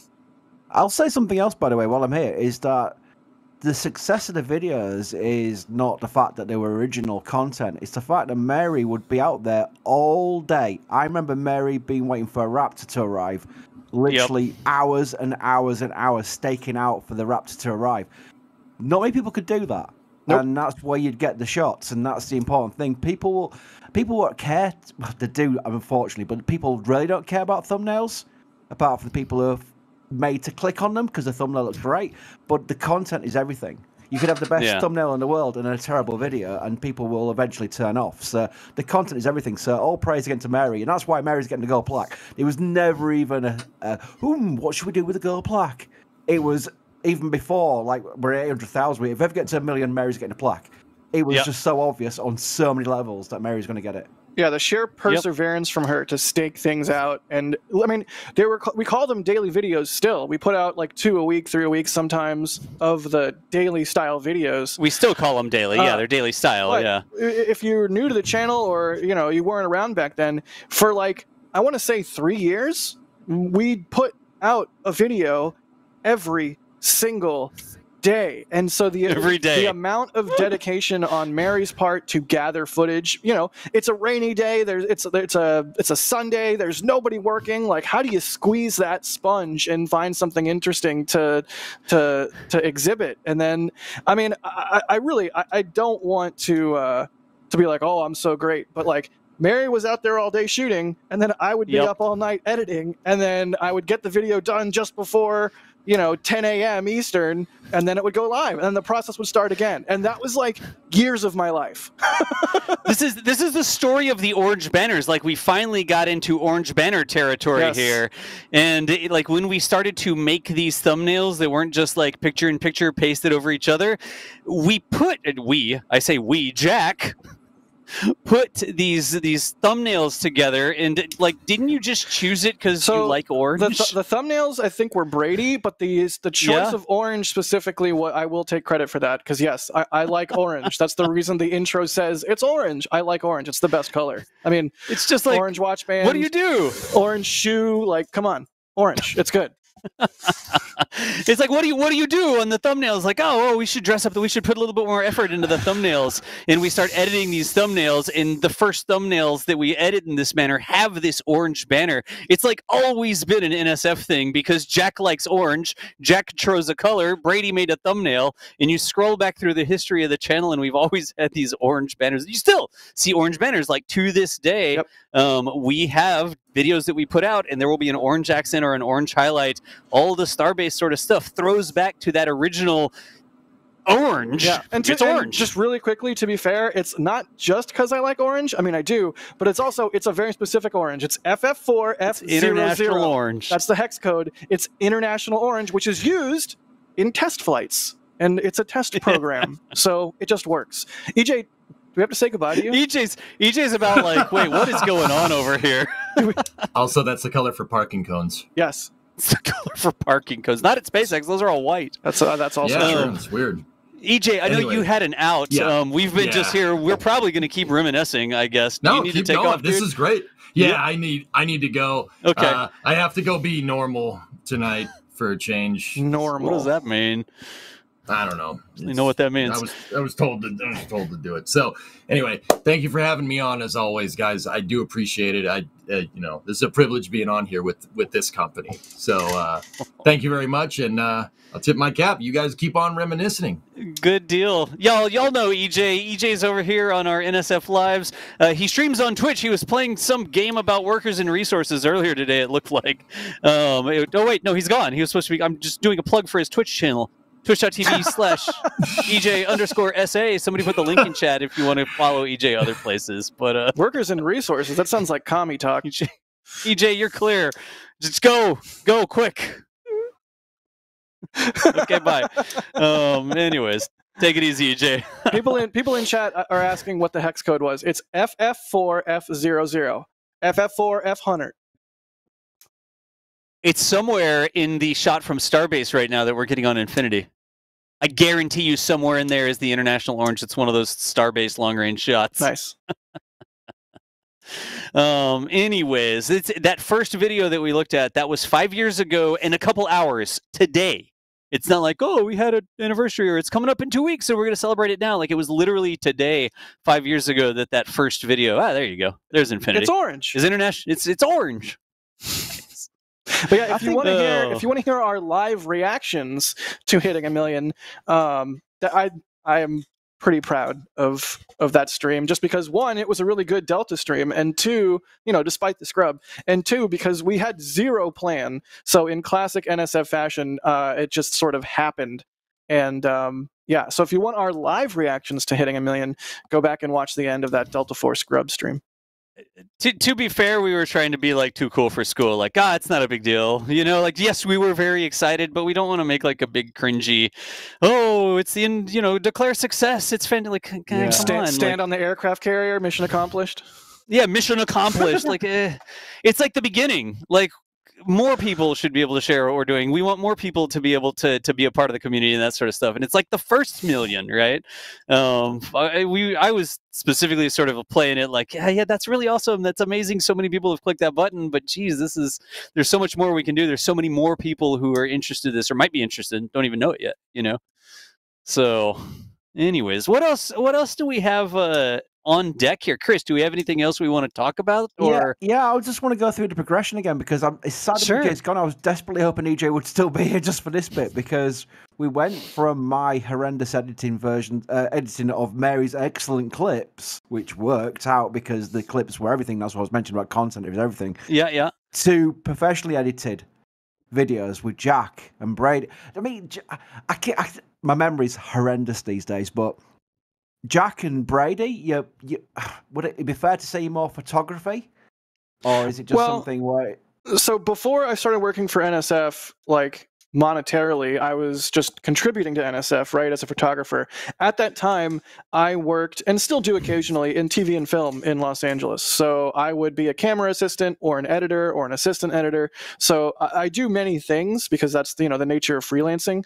But yeah, I would say that the majority of paying work I've gotten in LA has been editing of some kind, just because that's what I've been able to pick up. You kind of move in certain circles, certain people, they bring you on jobs, and then that sort of snowballs. So, yeah. So I did do a lot of editing at the time, and it's just wild because it's soulless and not fun to edit like a shampoo ad or. Were you editing shampoo ads before you were editing NSF videos? I have edited a shampoo ad or casting reels. Casting reels, not fun. So or like reality TV. Oh God!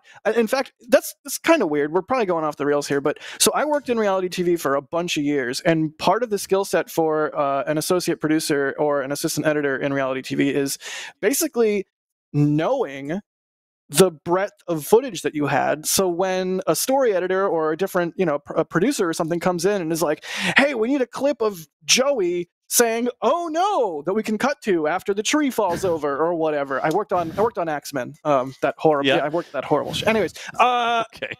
So you need to know, like, oh right, on Tuesday 6 weeks ago, he stubbed his toe and went, oh no! And we can use that for whatever story beat we're trying to manufacture because reality TV is a lie. And like that skill set has definitely helped me to know, like, oh yeah, Starship, yeah, that one is the one that did this thing on this day. Like it just sort of works. But I do want to point out, like, there is the way a daily video works. Like, it is not just throwing clips together and farting it out the door. Like, there is... Jack gets mad at me because I call them, I used to call them, I don't try to call them this, but I call them clip parades. It was just like, oh yeah, just get all the clips and put them together. If you want to infuriate me, that is a real good way to do it. Because for real, there is specific intention to the order of clips, to the pacing of clips, to what you highlight in the clip. Because at the time, and even still today, there's so much going on that it can be hard to draw your eye to what's happening, or these things are happening at different times on different days, but you want to show the progression. So you order these clips together and you show them in this speed, and then you slow it down for the beauty shot when they flip the dome or whatever. Like, there's a lot of thought. The beauty shot when they flip the dome. You laugh, but I would pay cold hard cash right now to see them flip like Booster 15's aft dome. Because they're still doing it. They still manufacture them that way, but they flip them inside the Star Factory. And it used to be that we could see them flip a dome and be like, aha, there's more engines on this one. Or, aha, they flipped a dome. Yeah, so anyways, we laugh, but oh man, I would love to see a dome flip. Adrian! There's a dome flip story.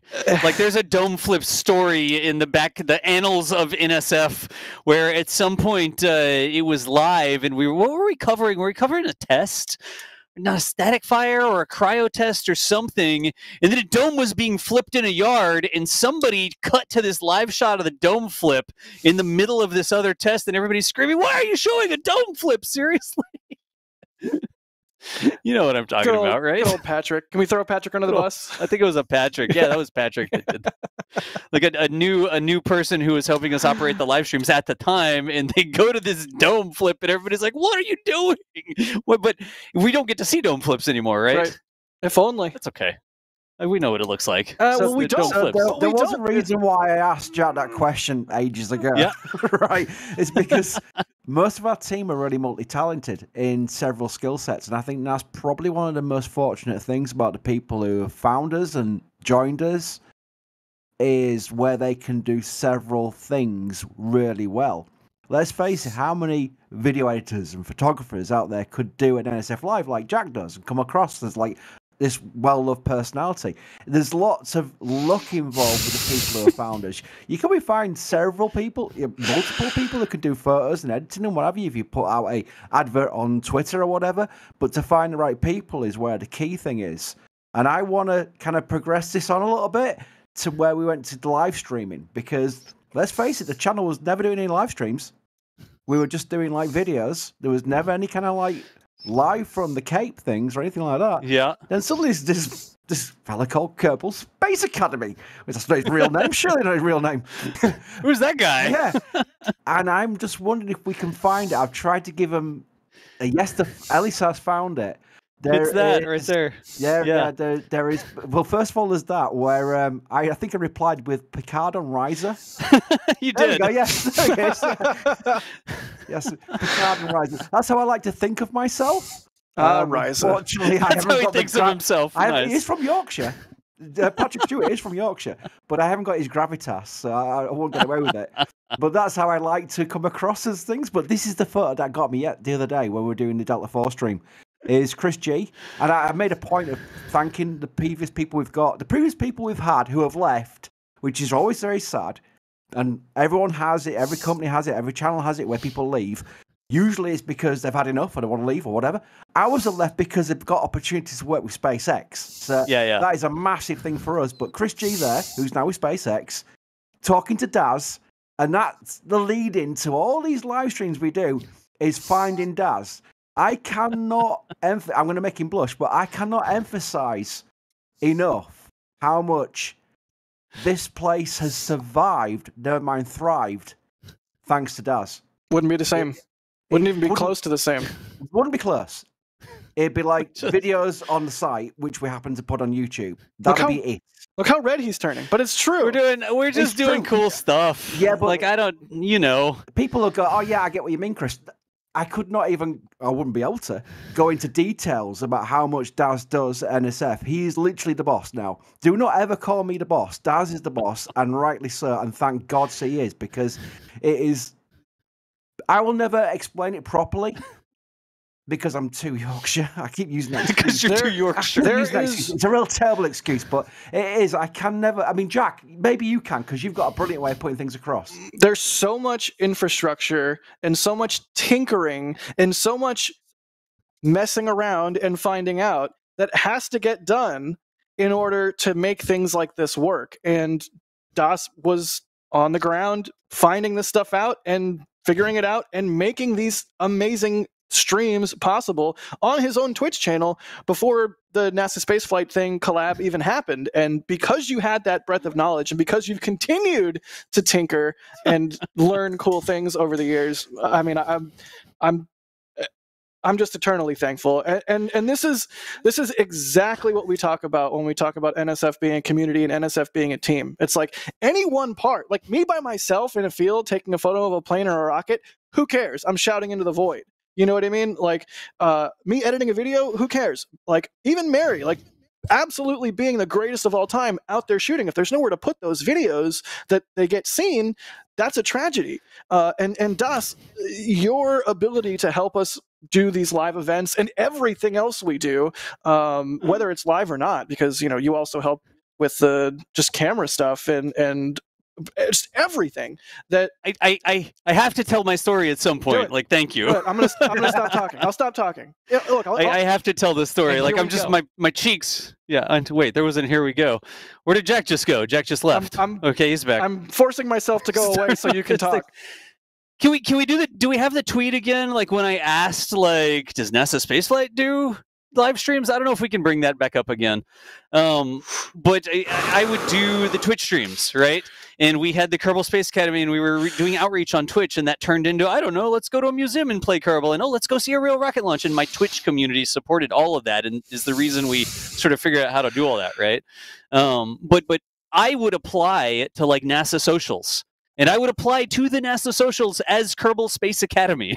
And the people at NASA, KSC, who must have been reviewing these things, must have been like, oh, what the heck is Kerbal Space Academy? And sometimes you'd get the right person and they would approve it, and sometimes they would deny me. Because it's like, who are you? You're not doing articles every day. Like, what are you doing? And I'm like, oh, I do educational outreach on live streams on Twitch using video games. And I'm like, what? And so when we were doing that, like, we would recreate missions, and we would go through and we would do these live streams talking about the things that are going on. And every time I did a live stream, my source would be NASA spaceflight, right? Because I would go to the NASA spaceflight article that had the information about the launch that was happening, and I would tell my Twitch chat, like, oh yeah, well, NASA spaceflight, you know that they're a good source, like you can trust what they say. Let's bring this up, like every single time it's a NASA spaceflight article. Hey, let's go here, because some people are just looking for outrage or clicks or whatever. But NASA spaceflight, you can trust NASA spaceflight. And the reason that I sent the tweet was because NASA spaceflight was somebody that I could trust to give me good information, to not just be like searching for clicks or searching for, just drama information or whatever, And that's what this tweet was from. Like, I was out there and I was streaming Bangabadu. I interviewed some people, like families were there at Playa Linda. And I did this tweet just like out of the blue, like, I guess I'll just ask them, who knows? And they responded. Like, Chris, y'all actually responded.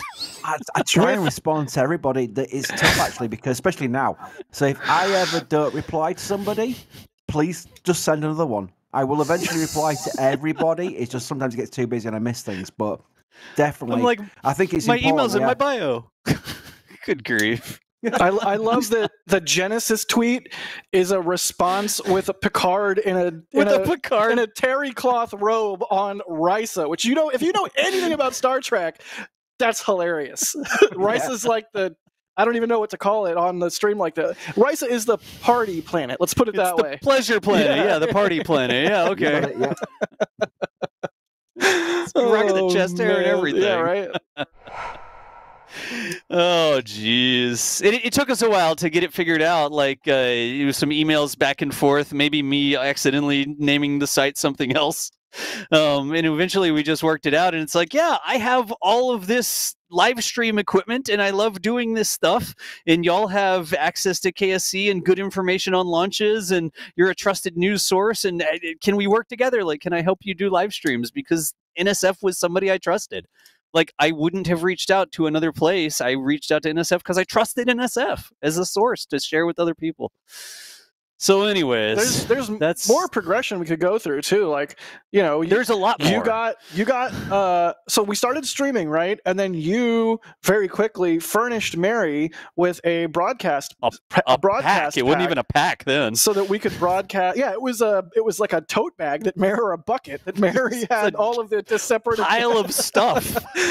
Dude, in the same way that we've seen SpaceX progress from like really shoddy looking stainless steel tanks to like an actual spacecraft, we've followed a very similar progression here at NASA Space. Not to call your work shoddy, but you know what I mean. No. You know what I mean. No. We had PanLink. Like, we had PanLink because we had an LTE antenna, right? But the LTE antenna needed a ground plane. Sometimes you need a piece of metal that's flat to act as a waveguide to reflect the waves into the antenna. You can't just like put them on the ground or whatever. And so Mary literally got a cast iron frying pan, and I was like, Mary, we need something to put. It needs a flat metal surface under it. And she got a cast iron frying pan and put it in the front yard with an LTE antenna on it and called it PanLink.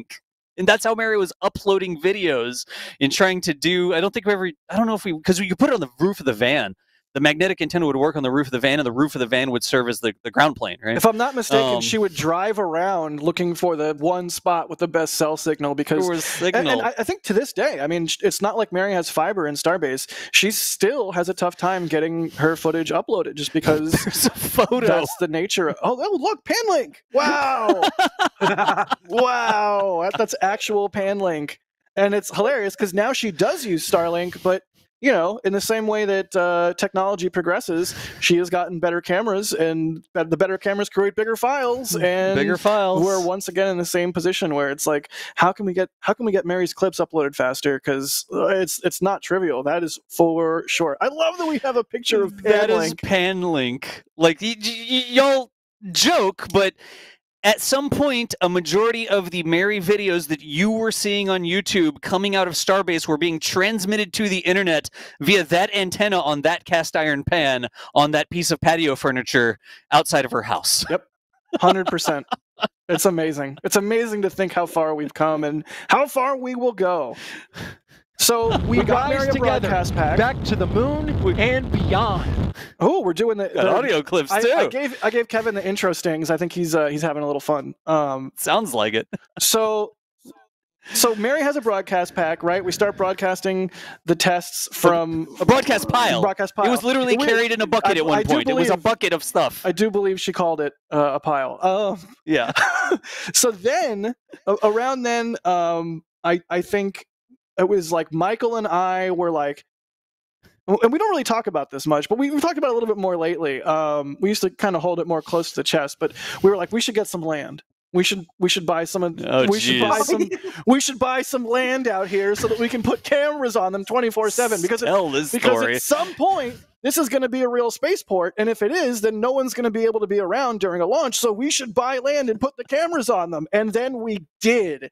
And so I do want to shout out to one particular person who I was thinking to myself the other day, like, we did not mention them on the Delta 4 Heavy stream, just because there's so many people with NSF that it can be hard to mention every single person. And if I don't mention you specifically, please don't hate me. But Lar, remember Lar? Helping us with the whole land thing. Yes. That was like a multiple years long saga of. It was a very long time where we were looking at properties and all this sort of stuff because we believed in Starbase. Like, we believed that SpaceX was actually going to accomplish things at Starbase, and long before there was an OLM or anything like that, we're like, you know something? SpaceX is going to go for it. Let's be ready if SpaceX goes for it. And so for over a year, we were trying to find, okay, here's an angle, here's an angle. Jack, you're like walking out across the dunes and across the grass and that sort of stuff. And it's like, get us some pictures from there. Some of my favorite times in Starbase, absolute favorite times in Starbase, are when I was walking around in the middle of nowhere with a GPS transmitter looking for what ended up being our North Beach campsite, our South Beach campsite, our highway campsite, like, just a Herculean effort from everybody involved. And I really, again, I don't think we've really talked about this, but it's our new logo, by the way. We're going to move to this in a week. Retro. I love it. This was a big bet. Like, SpaceX was still, doing things in Florida at the time. Like, this bet could have, I mean, we were more responsible than that, but this bet was a big enough bet that it could have had serious repercussions if SpaceX just turned tail and abandoned Starbase, which could 100% have happened. I remember having discussions in the process of doing all this and setting up Starbase Live and thinking, this is fantastic. I'm so glad we're doing this, but I'm also terrified that in a year and a half, SpaceX will be like, you know what? We're moving to Florida, Kennedy Space Center all the way. And then we'd be like, what are we going to do with this? Right. So it was a huge bet. To your point, Das, the reason I even thought of saying that is because you said we believed in Starbase, which we did. It's crazy. It's absolutely crazy. I just remember, Michael, I think I had no idea about, I won't mention any costs, but I had no idea about land costs. And I said to Michael, so about this much? He goes, add some zeros on. I was like, oh. Add some zeros. And then when Jack was telling his story about that, what the future may hold, Michael's reaction would be, we need to buy more land. Oh, Michael. There was a time where it was like, here we go. This is another idea. The best part about all that is Michael and I were totally in cahoots, and so we could good cop, bad cop it, because we both wanted it to happen. But Michael is Michael and can be a little abrasive at times because he's not going to sugarcoat things, which that's why we love him. Sometimes you need someone to tell you harsh truths or just be like, this is highway, by the way. This is the highway spot. Nice. Yeah. Keep going, Jack. Sorry. And so, but that approach, sometimes you get more flies with honey than with vinegar or whatever, but you get my point. Whatever. So yeah, so Michael and I would good cop, bad cop, like we need land. Oh, we need land. Like it's, oh man, just to convince Chris B that this is something that we should actually do. And to your credit, Chris B, you listened, because as the old adage goes, Michael is smart. Listen to Michael. That's the good cop, bad cop right there. That was an intentional phrase that I would repeat. We were on the hook for that too, because it was like, are we gonna like invest in this, and is this stuff actually going to work if we invest in it? Like there was an entire idea where we didn't know how we would be able to stream from Starbase, and we had a ton of experience with Mary out there doing streams from the van and the side of the road and run around. Do we have signal? Like, can we actually make this happen? Because we didn't want to, all right, we've invested in Starbase and now nothing works. There was a time when that was a possibility. And, here we are. We got it. It worked. We got it working. But anyways. Can I find a quick synergy? First of all, let's thank Mark Garrett's. That goes back even further. Absolutely. Yeah, because he did a super chat. I was going to mention him anyway. I mentioned him in the Delta 4 stream. We talk about, the channel would never have been a thing if A and B and D hadn't happened. There would be no NSF site after year 1 if it wasn't for Mark. Yep. I remember Mark, I think his first post was, I don't know if it was his first post or one of his early posts, a dancing external tank video in the forum. And it was like, funny to the point I reacted, and then we got to know Mark, and Mark's an amazing programmer, and that's probably just a weak way of saying what he can do. But he then, and this is what's happened literally all the way through. People have been in our community and said, I can do this. And I've said, great, let's try it. And we found everybody that way. We've not gone out and put an advert in Space News' newsletter, magazine, I should say, sorry, Space News. Like a job posting or whatever. Posting in a magazine, yeah. They've all been in our community and come to us and said, I'm good at this. And 99 out of 100 times, they are very good at what they do. And Mark is a great example of that in the very early days, which is probably more key because that's when we worked big. And grasped the whole thing by the neck and sorted out and took us forward. If that hadn't have happened, if Mark had not got involved, there would be no talk on this. There would be no NSF Live right now. There'd be no channel, and I guarantee you there'd be no site. I guarantee you there'd be no site. I could not have taken it, even with some mine help, it would never have worked. It's quite a complicated way we do this. We could easily have had a Reddit server, a Discord server, and some free site you can build. Remember, this is 19 years ago where you had to go and get a webmaster to build the site for you. You could not go on Wix or something like that. You get a template or whatever, no right? Templates. There was no templates. That's not a thing. There was no Squarespace. Nothing no like Squarespace, that. Yeah, you had to get someone to build it for you, and he grasped it off he will laugh at Myo Manager because that's what I was using as content management system, and he got us on to the proper stuff, So Mark is probably, without a doubt, absolutely key to this whole conversation, because without Mark, we would not be talking about, had the channel 5 years ago, start a channel. So that was important just to bring it up because I don't say it enough. No, wasn't there a coming soon banner or something, I think 20 years ago before the website was actually created? It's coming up on 20 years, if I'm not mistaken. Mark posted something the other day, and I was like, wait, that math, carry the one? That's 2004, I think. Right, wow. So it was post Columbia. I was on the old message boards. There was very few. There was space.com and a newsletter, and that was it. Mm-hmm. That was all you could do on the internet. It was the early days of the internet to start with. That's how old I am. And basically, we set up the format of having a news site and a forum, but all the graphics and stuff were a lot of it was just me. And I'm terrible to this day at stuff like that. So you can imagine what it was like, just putting together. So that's why it's kind of a staggered start before we got really going. I think the real kind of when we started pushing forward with a natural site was April 2005. So we're coming up on 19 years for the site now, which is crazy to think about. No kidding. I can think back to those days quite well. Look at the old... It was all shuttle. We nearly called it shuttlespaceflight.com. People go, where'd the name come from? We were only covering the space shuttle. And Venture Star, X-33, things like that. So it's all NASA stuff. So Dead too soon. Spaceflight. Yeah, it was too soon. And Tori Bruno did say recently, rabbit hole, that they could actually make that work today with today's technology. Anyway, moving quickly on. It was all about that. It was all about the shuttle missions. And I used to write, after work, every evening, just write one shuttle article. We had all the NASA guys helping us with documentation and help, whatever. That was back in the days where if the space shuttle had an issue, you could ask the press relations people at NASA, and they would send you a PDF that had been cleared from export control and an interview with the engineer who worked on it. It was so much access because they had no one else really out there apart from Florida Today and Bill Howard, people like that. That's the only people who would report on the space shuttle. So they were desperate for people to report on the shuttle properly, so to give you access to everything. It's so different now with commercial space, but it was how we all started, and that's why we did it every night, just space shuttle stories. And then we just went from there, and a certain Mr. Musk emailed me saying, I'm going to start this company, would you like to interview me? Seriously, I've still got an email. And it's how it's kind of like SpaceX first came on the stage, and we thought, Falcon 1, that's different. Yeah. And Falcon 9, that's different. And then commercial space just took over. And where we are now with the amount of rocket launches and things we can cover is crazy. And it's only going to get bigger as well. There's so many other companies coming online. Yep. And can I do a thing really quick? Part of what I'm really enjoying about this discussion is that Kevin Michael Reed is in the background, and Kevin's been with us for a while now. But I'm curious, Kevin, how much of this lore, how much of the NSF lore were you aware of? Because I know you know basically all of it, but we're going real deep into the weeds here. We're going deep, yeah. I mean, I knew some of it. I've heard stories every once in a while.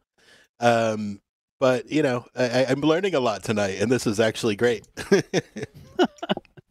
This is the rig arrival. Brady actually went out, and we found out, we were tracking the rigs, and we found out where this rig was coming in, and we banded together, and we sent Brady out there with a broadcast kit and his cameras, and he was there as this rig came out of the fog.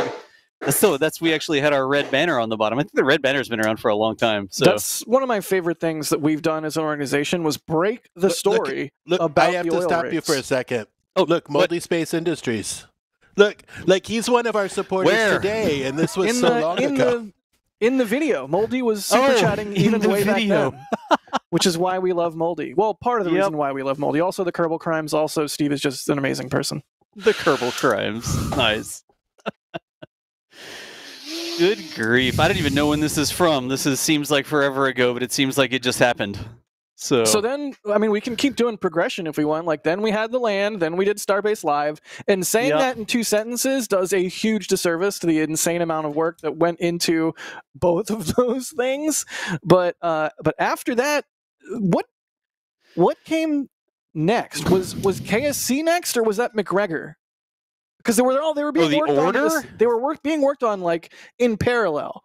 Jeez. But those were the 2 next steps. Like I think we had Fleet Cam next, because the first 24/7 camera we had out was Fleet Cam. That's right. And that was like Fleet Cam lived on my back deck, and we figured out how to make Fleet Cam-esque stuff work with our systems and, you know, live streaming and that sort of stuff. And then I packed up Fleet Cam and I took it down to Florida and we installed it at the port. And we had Fleet Cam before we had a lot of the infrastructure we had. There was Fleet Cam. It was like the first thing. And when it started working, like we plugged that thing in and we're like, no way, you can see video of the port. This is amazing. That was the first like camera we did like that was Fleet Cam. Heck yeah. And then we have to talk about the low altitude hops as well. Like, the SN8 through 15, I think that is really where we hit our stride in terms of finding an audience.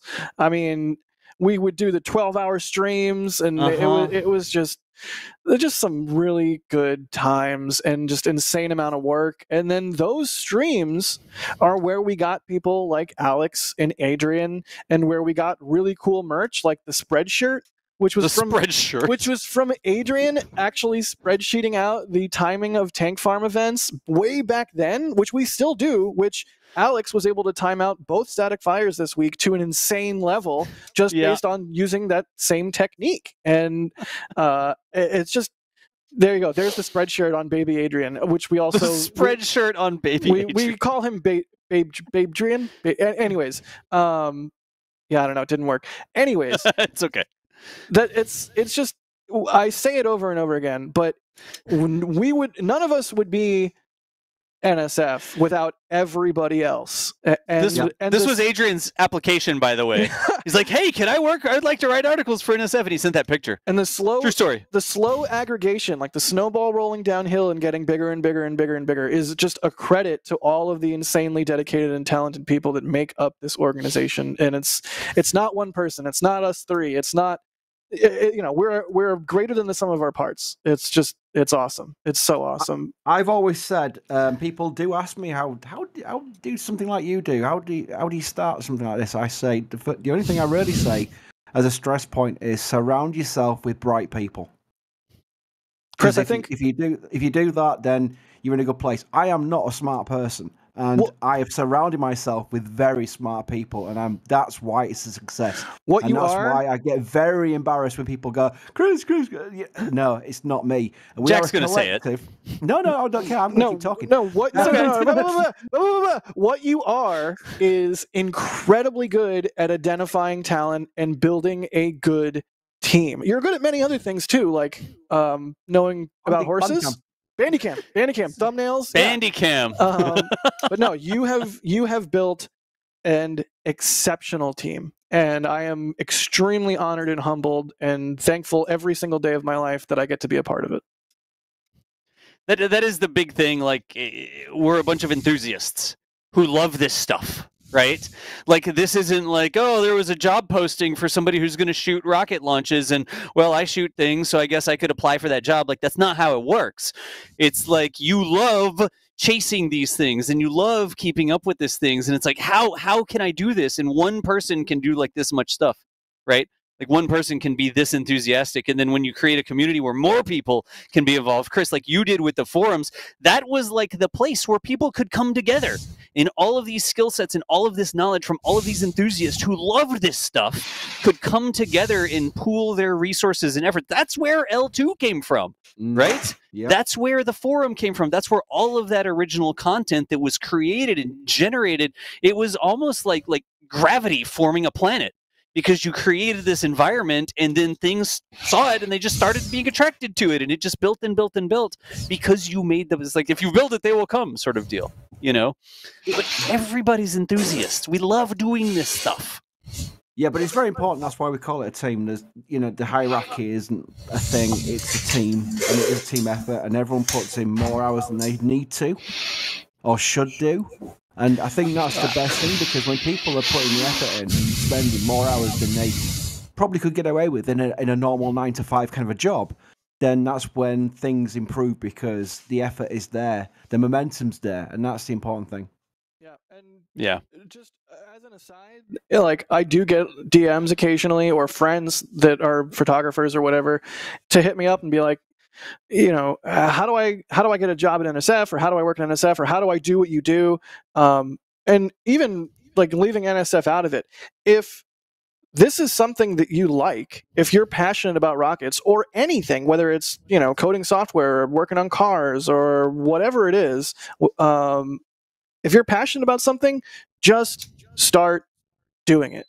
Because if I was looking for, someone to be a photographer for NSF, which is not a role that I have or a thing that I would do, but as an example, I would look for someone who's already doing it, who clearly cares, because that's exactly how we all started. We all started because we care.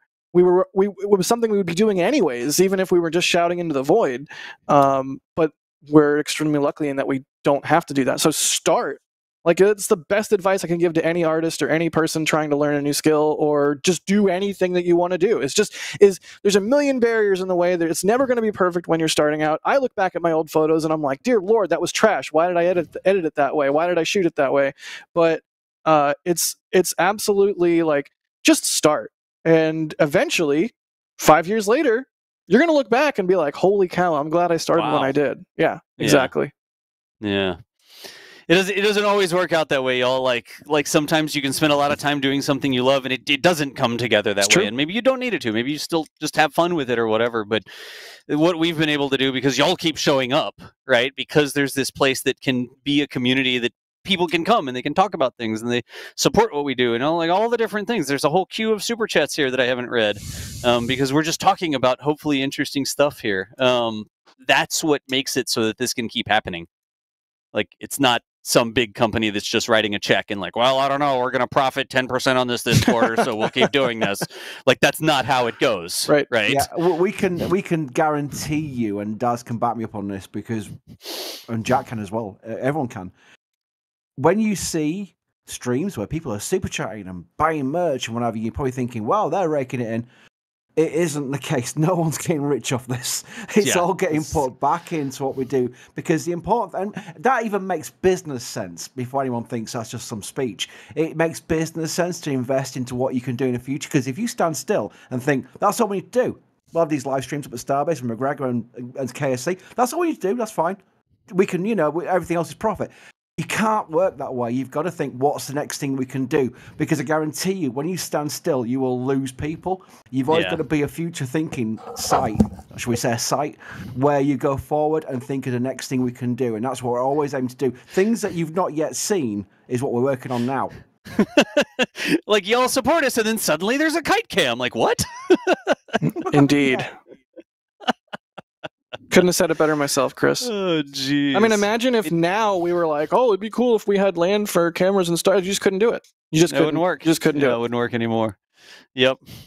Anyway, that's how I like to say it. Like, y'all know that I like to say when folks show up to the streams and they're a part of the community, they're like believing in us and they're trusting us to continue to bring them cool stuff. Right? We don't know. We have a lot of wacky ideas. Not everything pans out exactly right, believe me. But when y'all show up and support what we do and you could conglomerate on to this big body that is the community and make it so we can keep doing these things, it's like the highest compliment that y'all are trusting us to keep doing this. So I'm looking at the super chats in the queue. I'm like, doing this right here. We do have a question from James Atkinson that says, when is DOS flying to China and Russia to set up cameras? Also Japan, please. Also Kourou. Either of those places. I'll do Japan. Kourou is on the table. China and Russia.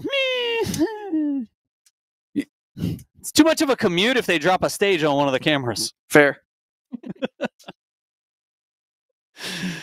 Oh, geez. We have ideas. We have all sorts of ideas. What are we doing? Gosh, we could just sit here and talk about things forever. Do we have anything? Okay, now there's all sorts of ideas in the back channel as well. What do we need to still talk about here? Chris, have we not said anything? We're going to keep doing this. Y'all keep showing up. We're going to keep doing streams, and we're going to keep putting out videos. We have all sorts of ideas, but have we missed anything in our whirlwind 5-year celebration here? I did say when we get to the milestone of 1 million subscribers that would shave Alex's head. That is in plan. Alex doesn't realize it. Yeah, no. I have a plane ticket to Spain, and you're just gonna wake up bald one day, like Lisa in that one Simpsons episode. NASA spaceflight not responsible for whatever international shenanigans y'all are planning. The other thing was I was going to do a 12-hour shuttle stream. Now I can't do.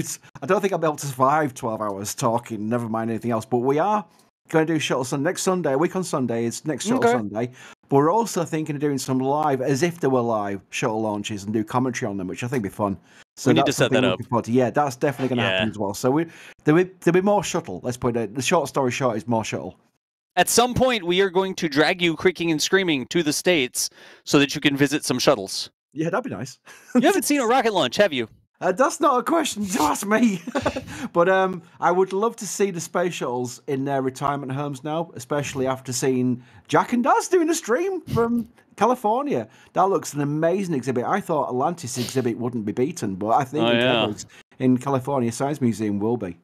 The full stack is going to be nuts when they get that thing all running. Like, we should definitely work with the museum to see if we can't go and walk around that exhibit when it's opening. That's going to be really cool. So excited. Also, can we get more two funny astronauts or whatever? Like, we need... that's in work. I need April more 10th. of that. Yes, we're having another... Yeah, we already have an episode scheduled, April 10th. 2 days after the eclipse, Mike and Garrett are coming back over here, and we'll doing some live recording of their Two Funny Astronauts podcast with NSF on April 10th. Indeed. We'll have a special guest. I can't announce it yet. It won't be just them, though. It'll be another astronaut you know. Was that? Oh, right. Kevin has Chris. the. Oh, is that? Do we want to talk about the intro stings? We can talk about the intro stings. Yeah. Yeah, we do. You said Two Funny Astronauts. We have something coming up on April 10th that we have scheduled with them, and we're just about to release another thing working with them. So that is definitely a thing, Jack. Neat. If it was methane, it'd be igniting in the flare, correct? I was prompting. Can we go through those? I was prompting somebody to say yes. I'm not an idiot. I swear. I may have a smooth brain, but I'm not an idiot. It's most of the time. Kevin? Can we play those in order so we can talk about what each thing is? I didn't number them, so he's just going to have to go from memory. Just play them then. Yeah, which order is which? Yeah. Jack's going to know this better than me. Oh yeah. I mean, play us one. The real thing is there are many more clips that don't make it in. Like, there's only so much intro music. In fact, I've extended the intro longer over time to be able to add in more sound bites because there's so many that just get left on the cutting room floor. But yeah, the moo is I think it's a stock moo, or is that an actual McGregor moo? No, it's an actual McGregor moo. Yeah, that's an actual cow at McGregor mooing. Nice. If it's the clip I got together, yeah, no, that's an actual McGregor moo. Yeah, then that's the McGregor moo. That's perfect. Propulsion continues to be nominal. That's the Spruck. Nominal. Yes. That's the Spruck, John Insprucker. Yeah. Doing the famous nominal slip up on a SpaceX stream back in the day. That is, of course, shuttle. I don't know what mission that's from. I don't know. I think it's 93. Yeah. I can tell you if I booted it. Actually, hang on. I'll boot 93. Up the. 93 was Columbia. Oh, he just knows off the top of his head like 93 was Columbia. Like, hang on, I'm opening the yes. I'm opening the project file right now with the intro. I'll be able to tell you. Oh jeez, that's honestly cheating. Oh my god! That's Artemis 1. That's from Artemis 1. Yeah, that's like behind the scenes at Artemis 1 when they saw that they actually lit and that thing was going to go. Yeah, remember, that's after like, I don't even know how many scrubs, and I was like 20 feet away, 30 feet away from where Chris G and some other photogs were, and you can very clearly hear Chris G freak out. Yep. RS-25. Oh my god! Oh my god!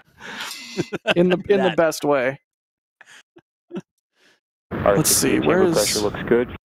That's Delta Heavy from Vandy. I think that one is NROL. Where is it? This is great broadcasting. NROL 47 is what that would be. Yeah, 47. Oh, there's the SCE to aux. Yeah, that was Apollo. Yeah. Isn't that 10? Sure. No, which one is that? No, the one that got struck by lightning is the SCE to aux. That's 12. 12. Yeah. Everybody knows the story of SCE to aux. That's like an entire thing. Where the one random engineer who remembered the one thing was like, oh yeah, just try this one thing, and it fixed like the entire mission instead of aborting it. Oh, Roger Roll Atlantis is STS-135. STS-135. The very last shuttle flight. All right. Roger Roll Atlantis. Nice. Play that one again. Nice. Kevin's got like a soundboard now. Well, I was saying we need. That is what is that? Percy touchdown? I think that's Percy touchdown. That was from the JPL stream, and we got the audio from that, and we heard that it was, after the 7 minutes of terror or whatever. Yeah. Throttling up. I think that is also which one that's from. STS-135. Standby. Throttling up. We're seeing here. That's IM-1. What is it from? IM-1? No, wait, no. Sorry, I'm looking up. Leaks. I'm looking at a new version of. There's a new version of the intro you're working on. Shut up. Leaker. That's my job. I can't. Throttling up. Just gonna play throttling up over and over again. I can't find throttling up. Where's throttling up? Uh-oh. I don't know. Play the next one. Go to the next one, Jack. If you find it, tell us. 343 unfolds to go. Ah, yes. That's Hagen talking about James Hagen. Webb. Yep, on the live stream. Water towers can fly! There's Tim. Yeah, people for a long time thought that was me. Nope, not me. I'm diligently quiet during launches, even to the point of unplugging Starlink at T-minus 5 minutes so that I don't get generator sound in my audio and ruining the live stream. Oh, good grief. So yeah, not me, Tim. What?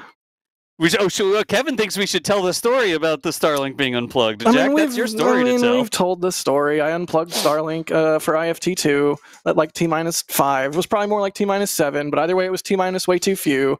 And I thought Starlink was going to come back, but I didn't want generator audio in my launch audio.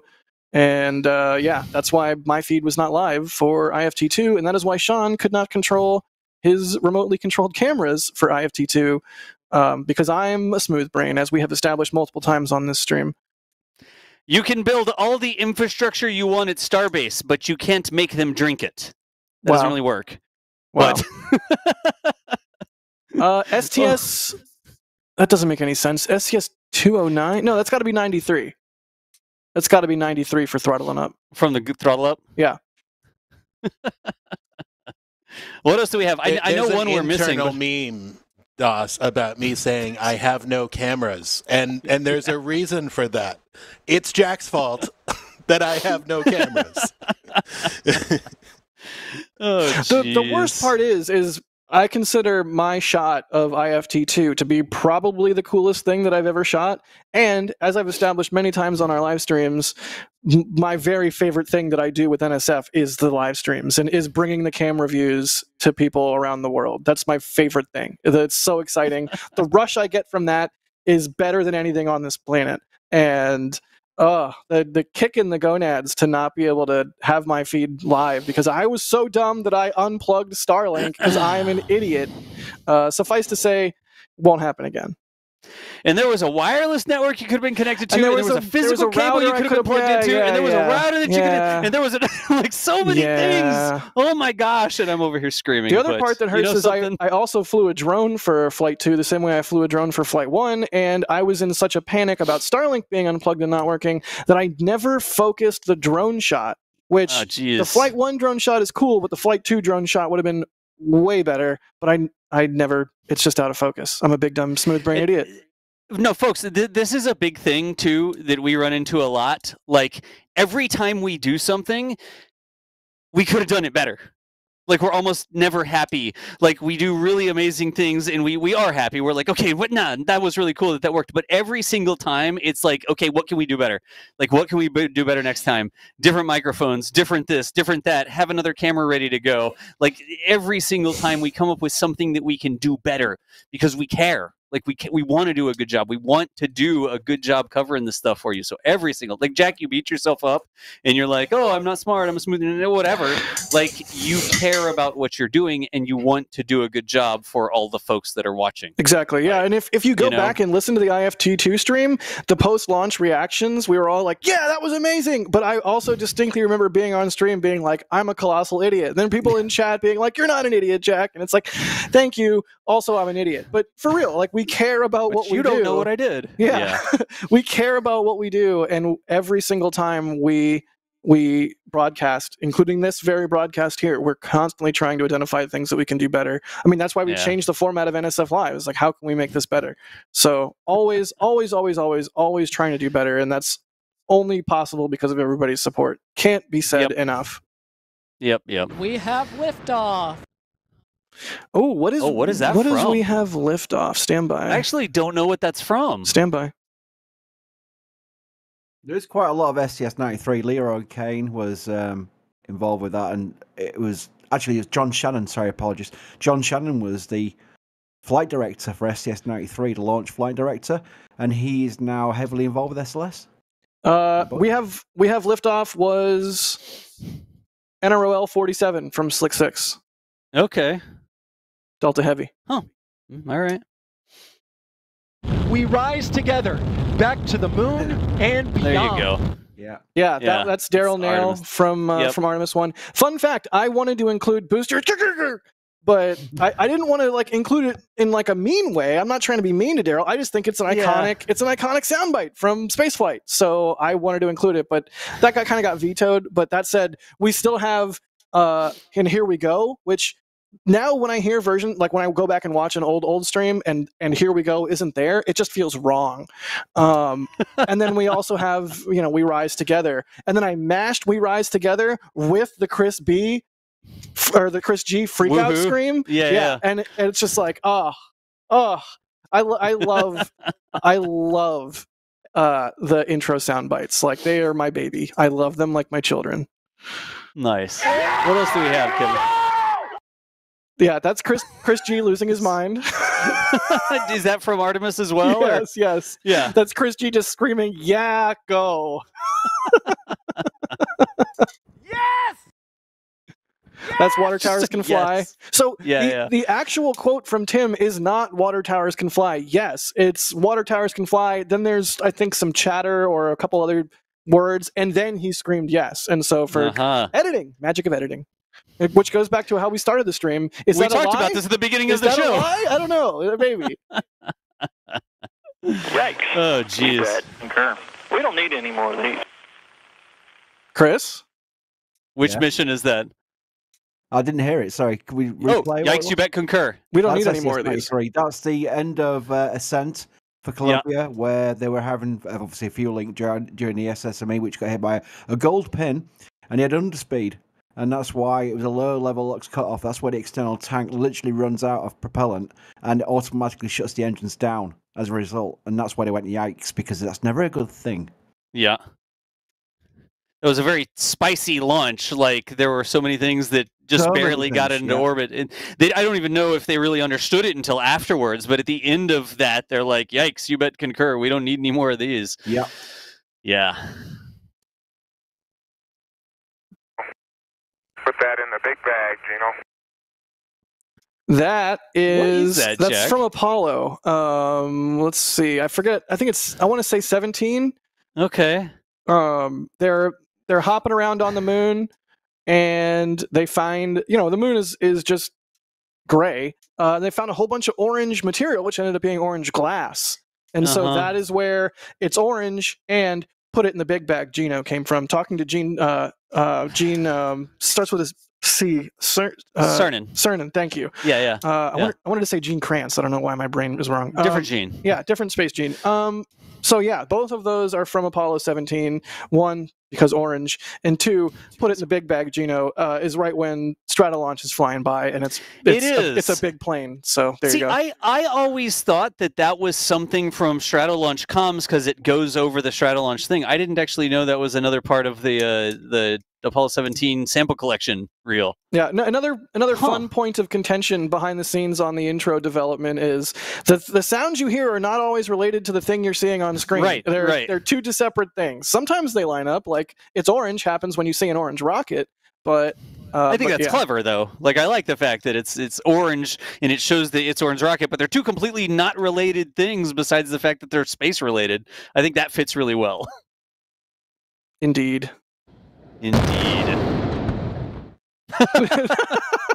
think which audio do we have? We have all the audio in there, but we're going to be able to name which audio that is. I know. I have it right here. Hang on. It's Booster 7. It might be Booster 7. It might be SN4. Let's see. What is the file name for that? Jack's going to say for sure in the actual video editing file here. Oh. Yeah, Booster 7. There you go. Yep, B7. Your first Starship stream, Alex? Oh. Décollage.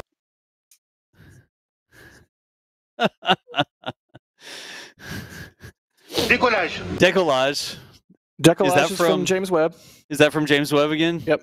Decollage? Yep. It's funny because as I'm going through the project file trying to figure out which soundbite is which, I can hear the new ones, and I'm like, oh god, I hope it's not coming through the microphone. It's not coming through the mic. Leaks! And here we go. Oh, here we go. Artemis 1 again. Yeah, we got a lot of Artemis 1 in there. I mean, how could you not? Indeed. Thanks, Chris. Chris G saying indeed. Do you know how many streams I had to go through to find a clean Indeed? A good clean Indeed. And it's not even the best Indeed. It's just a workable Indeed. In fact, I went to the members Discord and was like, can anyone help me find a Chris G Indeed? Because I could not. So thanks to them for their help. Because from time to time, I will go downstairs to the member Discord and say, hey, does anyone have a clip of blah? And they're extremely helpful. I'm surprised you didn't just have him do an Indeed pickup, right? Which would honestly have been sort of cheating to just get a raw Indeed pickup. That doesn't. Although that's a fantastic idea because now we both live in LA. I could just hold up my phone to Chris G's mouth. Just hold up your phone and have. I'm not going to say where it is. Let me say real quick. I'm not going to say where it is, but I have had Chris do an emergency pickup for me one time when we first started streaming things together. Falcon Heavies were coming back down again. And we saw these 2 Falcon cores come back down and land. And Chris says right there on the live stream, it's so Falcon cool. But he didn't say Falcon. And so Chris did a pickup for me in the parking lot of the restaurant where I'm like, Chris, I need you to record the word Falcon like 10 times, please. And I'm there at the hotel editing this pickup over something Chris said. So that it's like we're family friendly. We're like trying to do outreach for people. And there is a clip on my Twitch and on my old YouTube where it is so Falcon cool. Well, you know what? I can't just manufacture a pickup, but we are on a stream right now, and one of the lines that I've been looking for the new intro is you saying "good grief." Oh, jeez. Which is a thing you say a lot. I don't know if you knew that, but can I do say good grief a lot. Can I just get a exasperated good grief? No, gosh, no, I don't know, because I feel like you need like a real good grief. All right, well, like forget an HDMI cable or don't charge a battery or something, and then call me on Discord and be like, oh, I didn't bring the battery for CP11, and I'll be like, good grief, and then you'll get your real good grief, okay? Yes, I rolled the NSF truck. Good grief. No, kidding. Please. I didn't. Don't do that. No, you would probably get more than a good grief for that. So yeah, unplug the Starlink, forget a fuse, don't bring a screwdriver. Like, there are lots of ways to get me to say good grief. Welp. Did we do It's Orange? I think we did. Did we do It's Orange? We talked about It's Orange, but I don't know if we ever heard It's Orange. Kevin? It's orange! There you go. Nice. I know he says it's orange, but in my head he's saying it orange just because he's so orange. He's so excited. Exasperated. Yeah, exactly. Oh boy. Well, the music's playing. Have we come to the end of our marathon 5-year extravaganza, which also happens to be a 1 million stub extravaganza, which also happens to be an NSF Live on a Friday, which also happens to be. Have we come to the end of the show here? We might have. There's also "Don't Leave Me," which is me yelling at the media bus also at Artemis 1 when I was the last person walking back to the bus after remote setup and the bus almost left me. The bus almost left you. I'm carrying like 3 bags and a camera and like hobbling back to the bus in the Florida heat, getting eaten by mosquitoes, and the bus starts to pull away and I'm like there at the pad by myself with nobody else in SLS, and the bus is pulling away and I'm just like, don't leave me!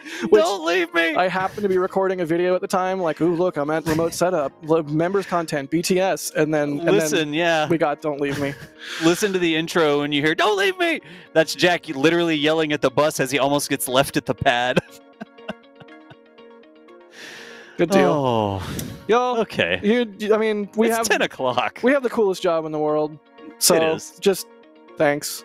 Thank you for the support and for coming out and watching the channel. And Chris, thanks for founding the entire frickin' website. And Das, thank you for every single thing you do. So much of it, which is behind the scenes. I mean, I see people in comments all the time like, where's Das? Where's Das? Where's Das? And it's like, here's the thing. I love when you're on streams, Das. You too, Chris. But when Das isn't on stream, that's as sad as we are that we don't have Das on stream. That's a good thing, because that means Stuff's getting worked on in the background.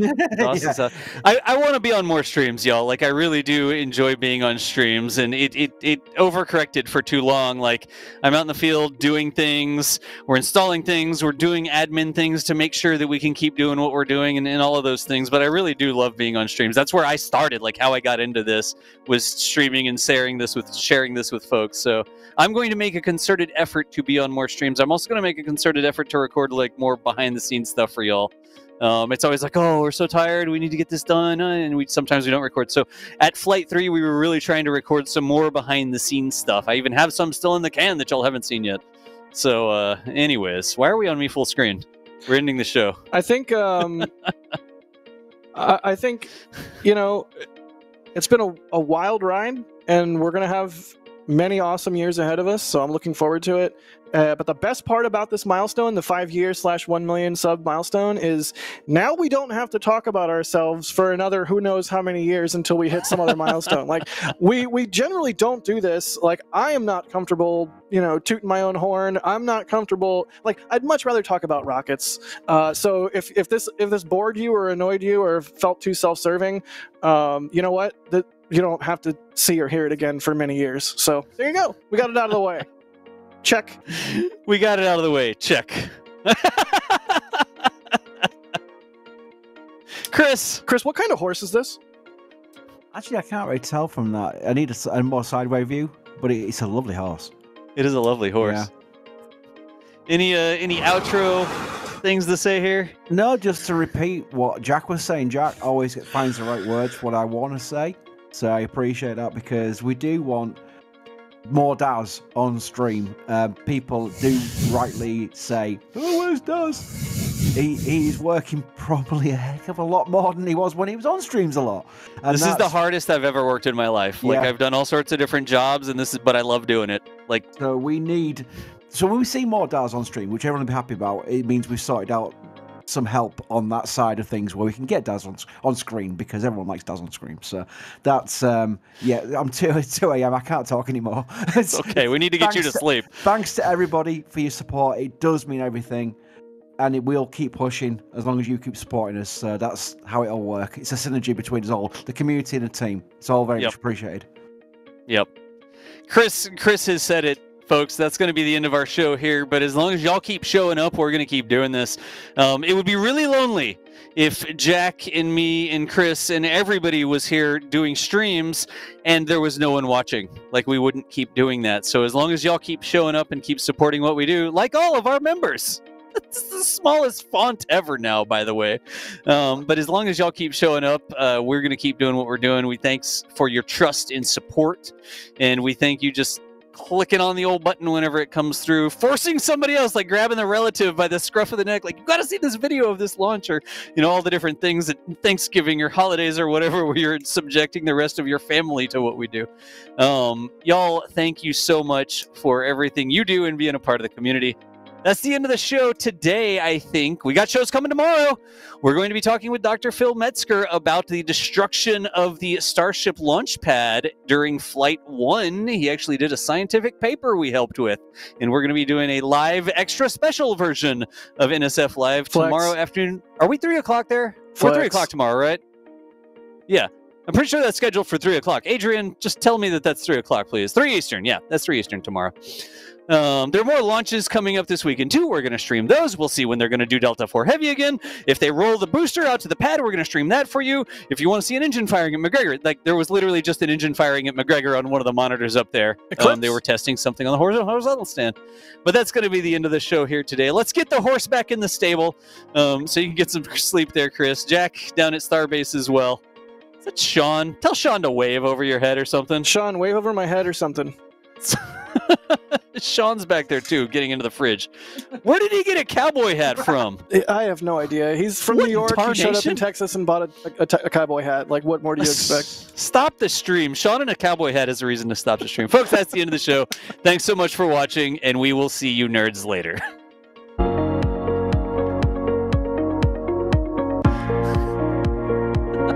What was I even doing?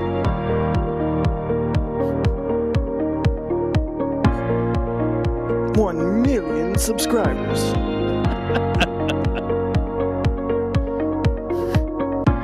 That's you milking a space cow. What am I doing milking a space cow? This is the real reason I don't put my face cam on. EJ wants you to be a space marine.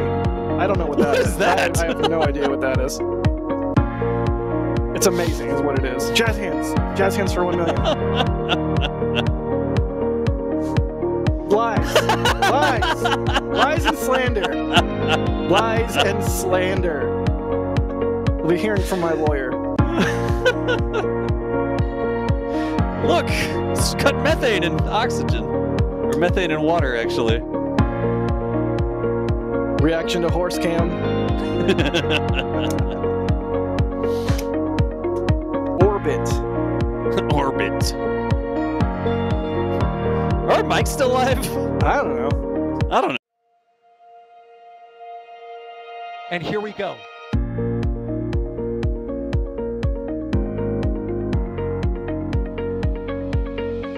We have liftoff. Propulsion continues to be normal. R68 chamber pressure looks good. Following up. Roger, Atlantic. Water towers, fly! Yes! Echo down to nominal. Flight downside FPD off. Bring in FPD off. Off. It's orange! 125! Oh my god! Oh my god! Decollage. What do you think? Put that in the big bag, Eagle. 343 unfolds to go. Indeed. We rise together, back to the moon and beyond. If the methane would be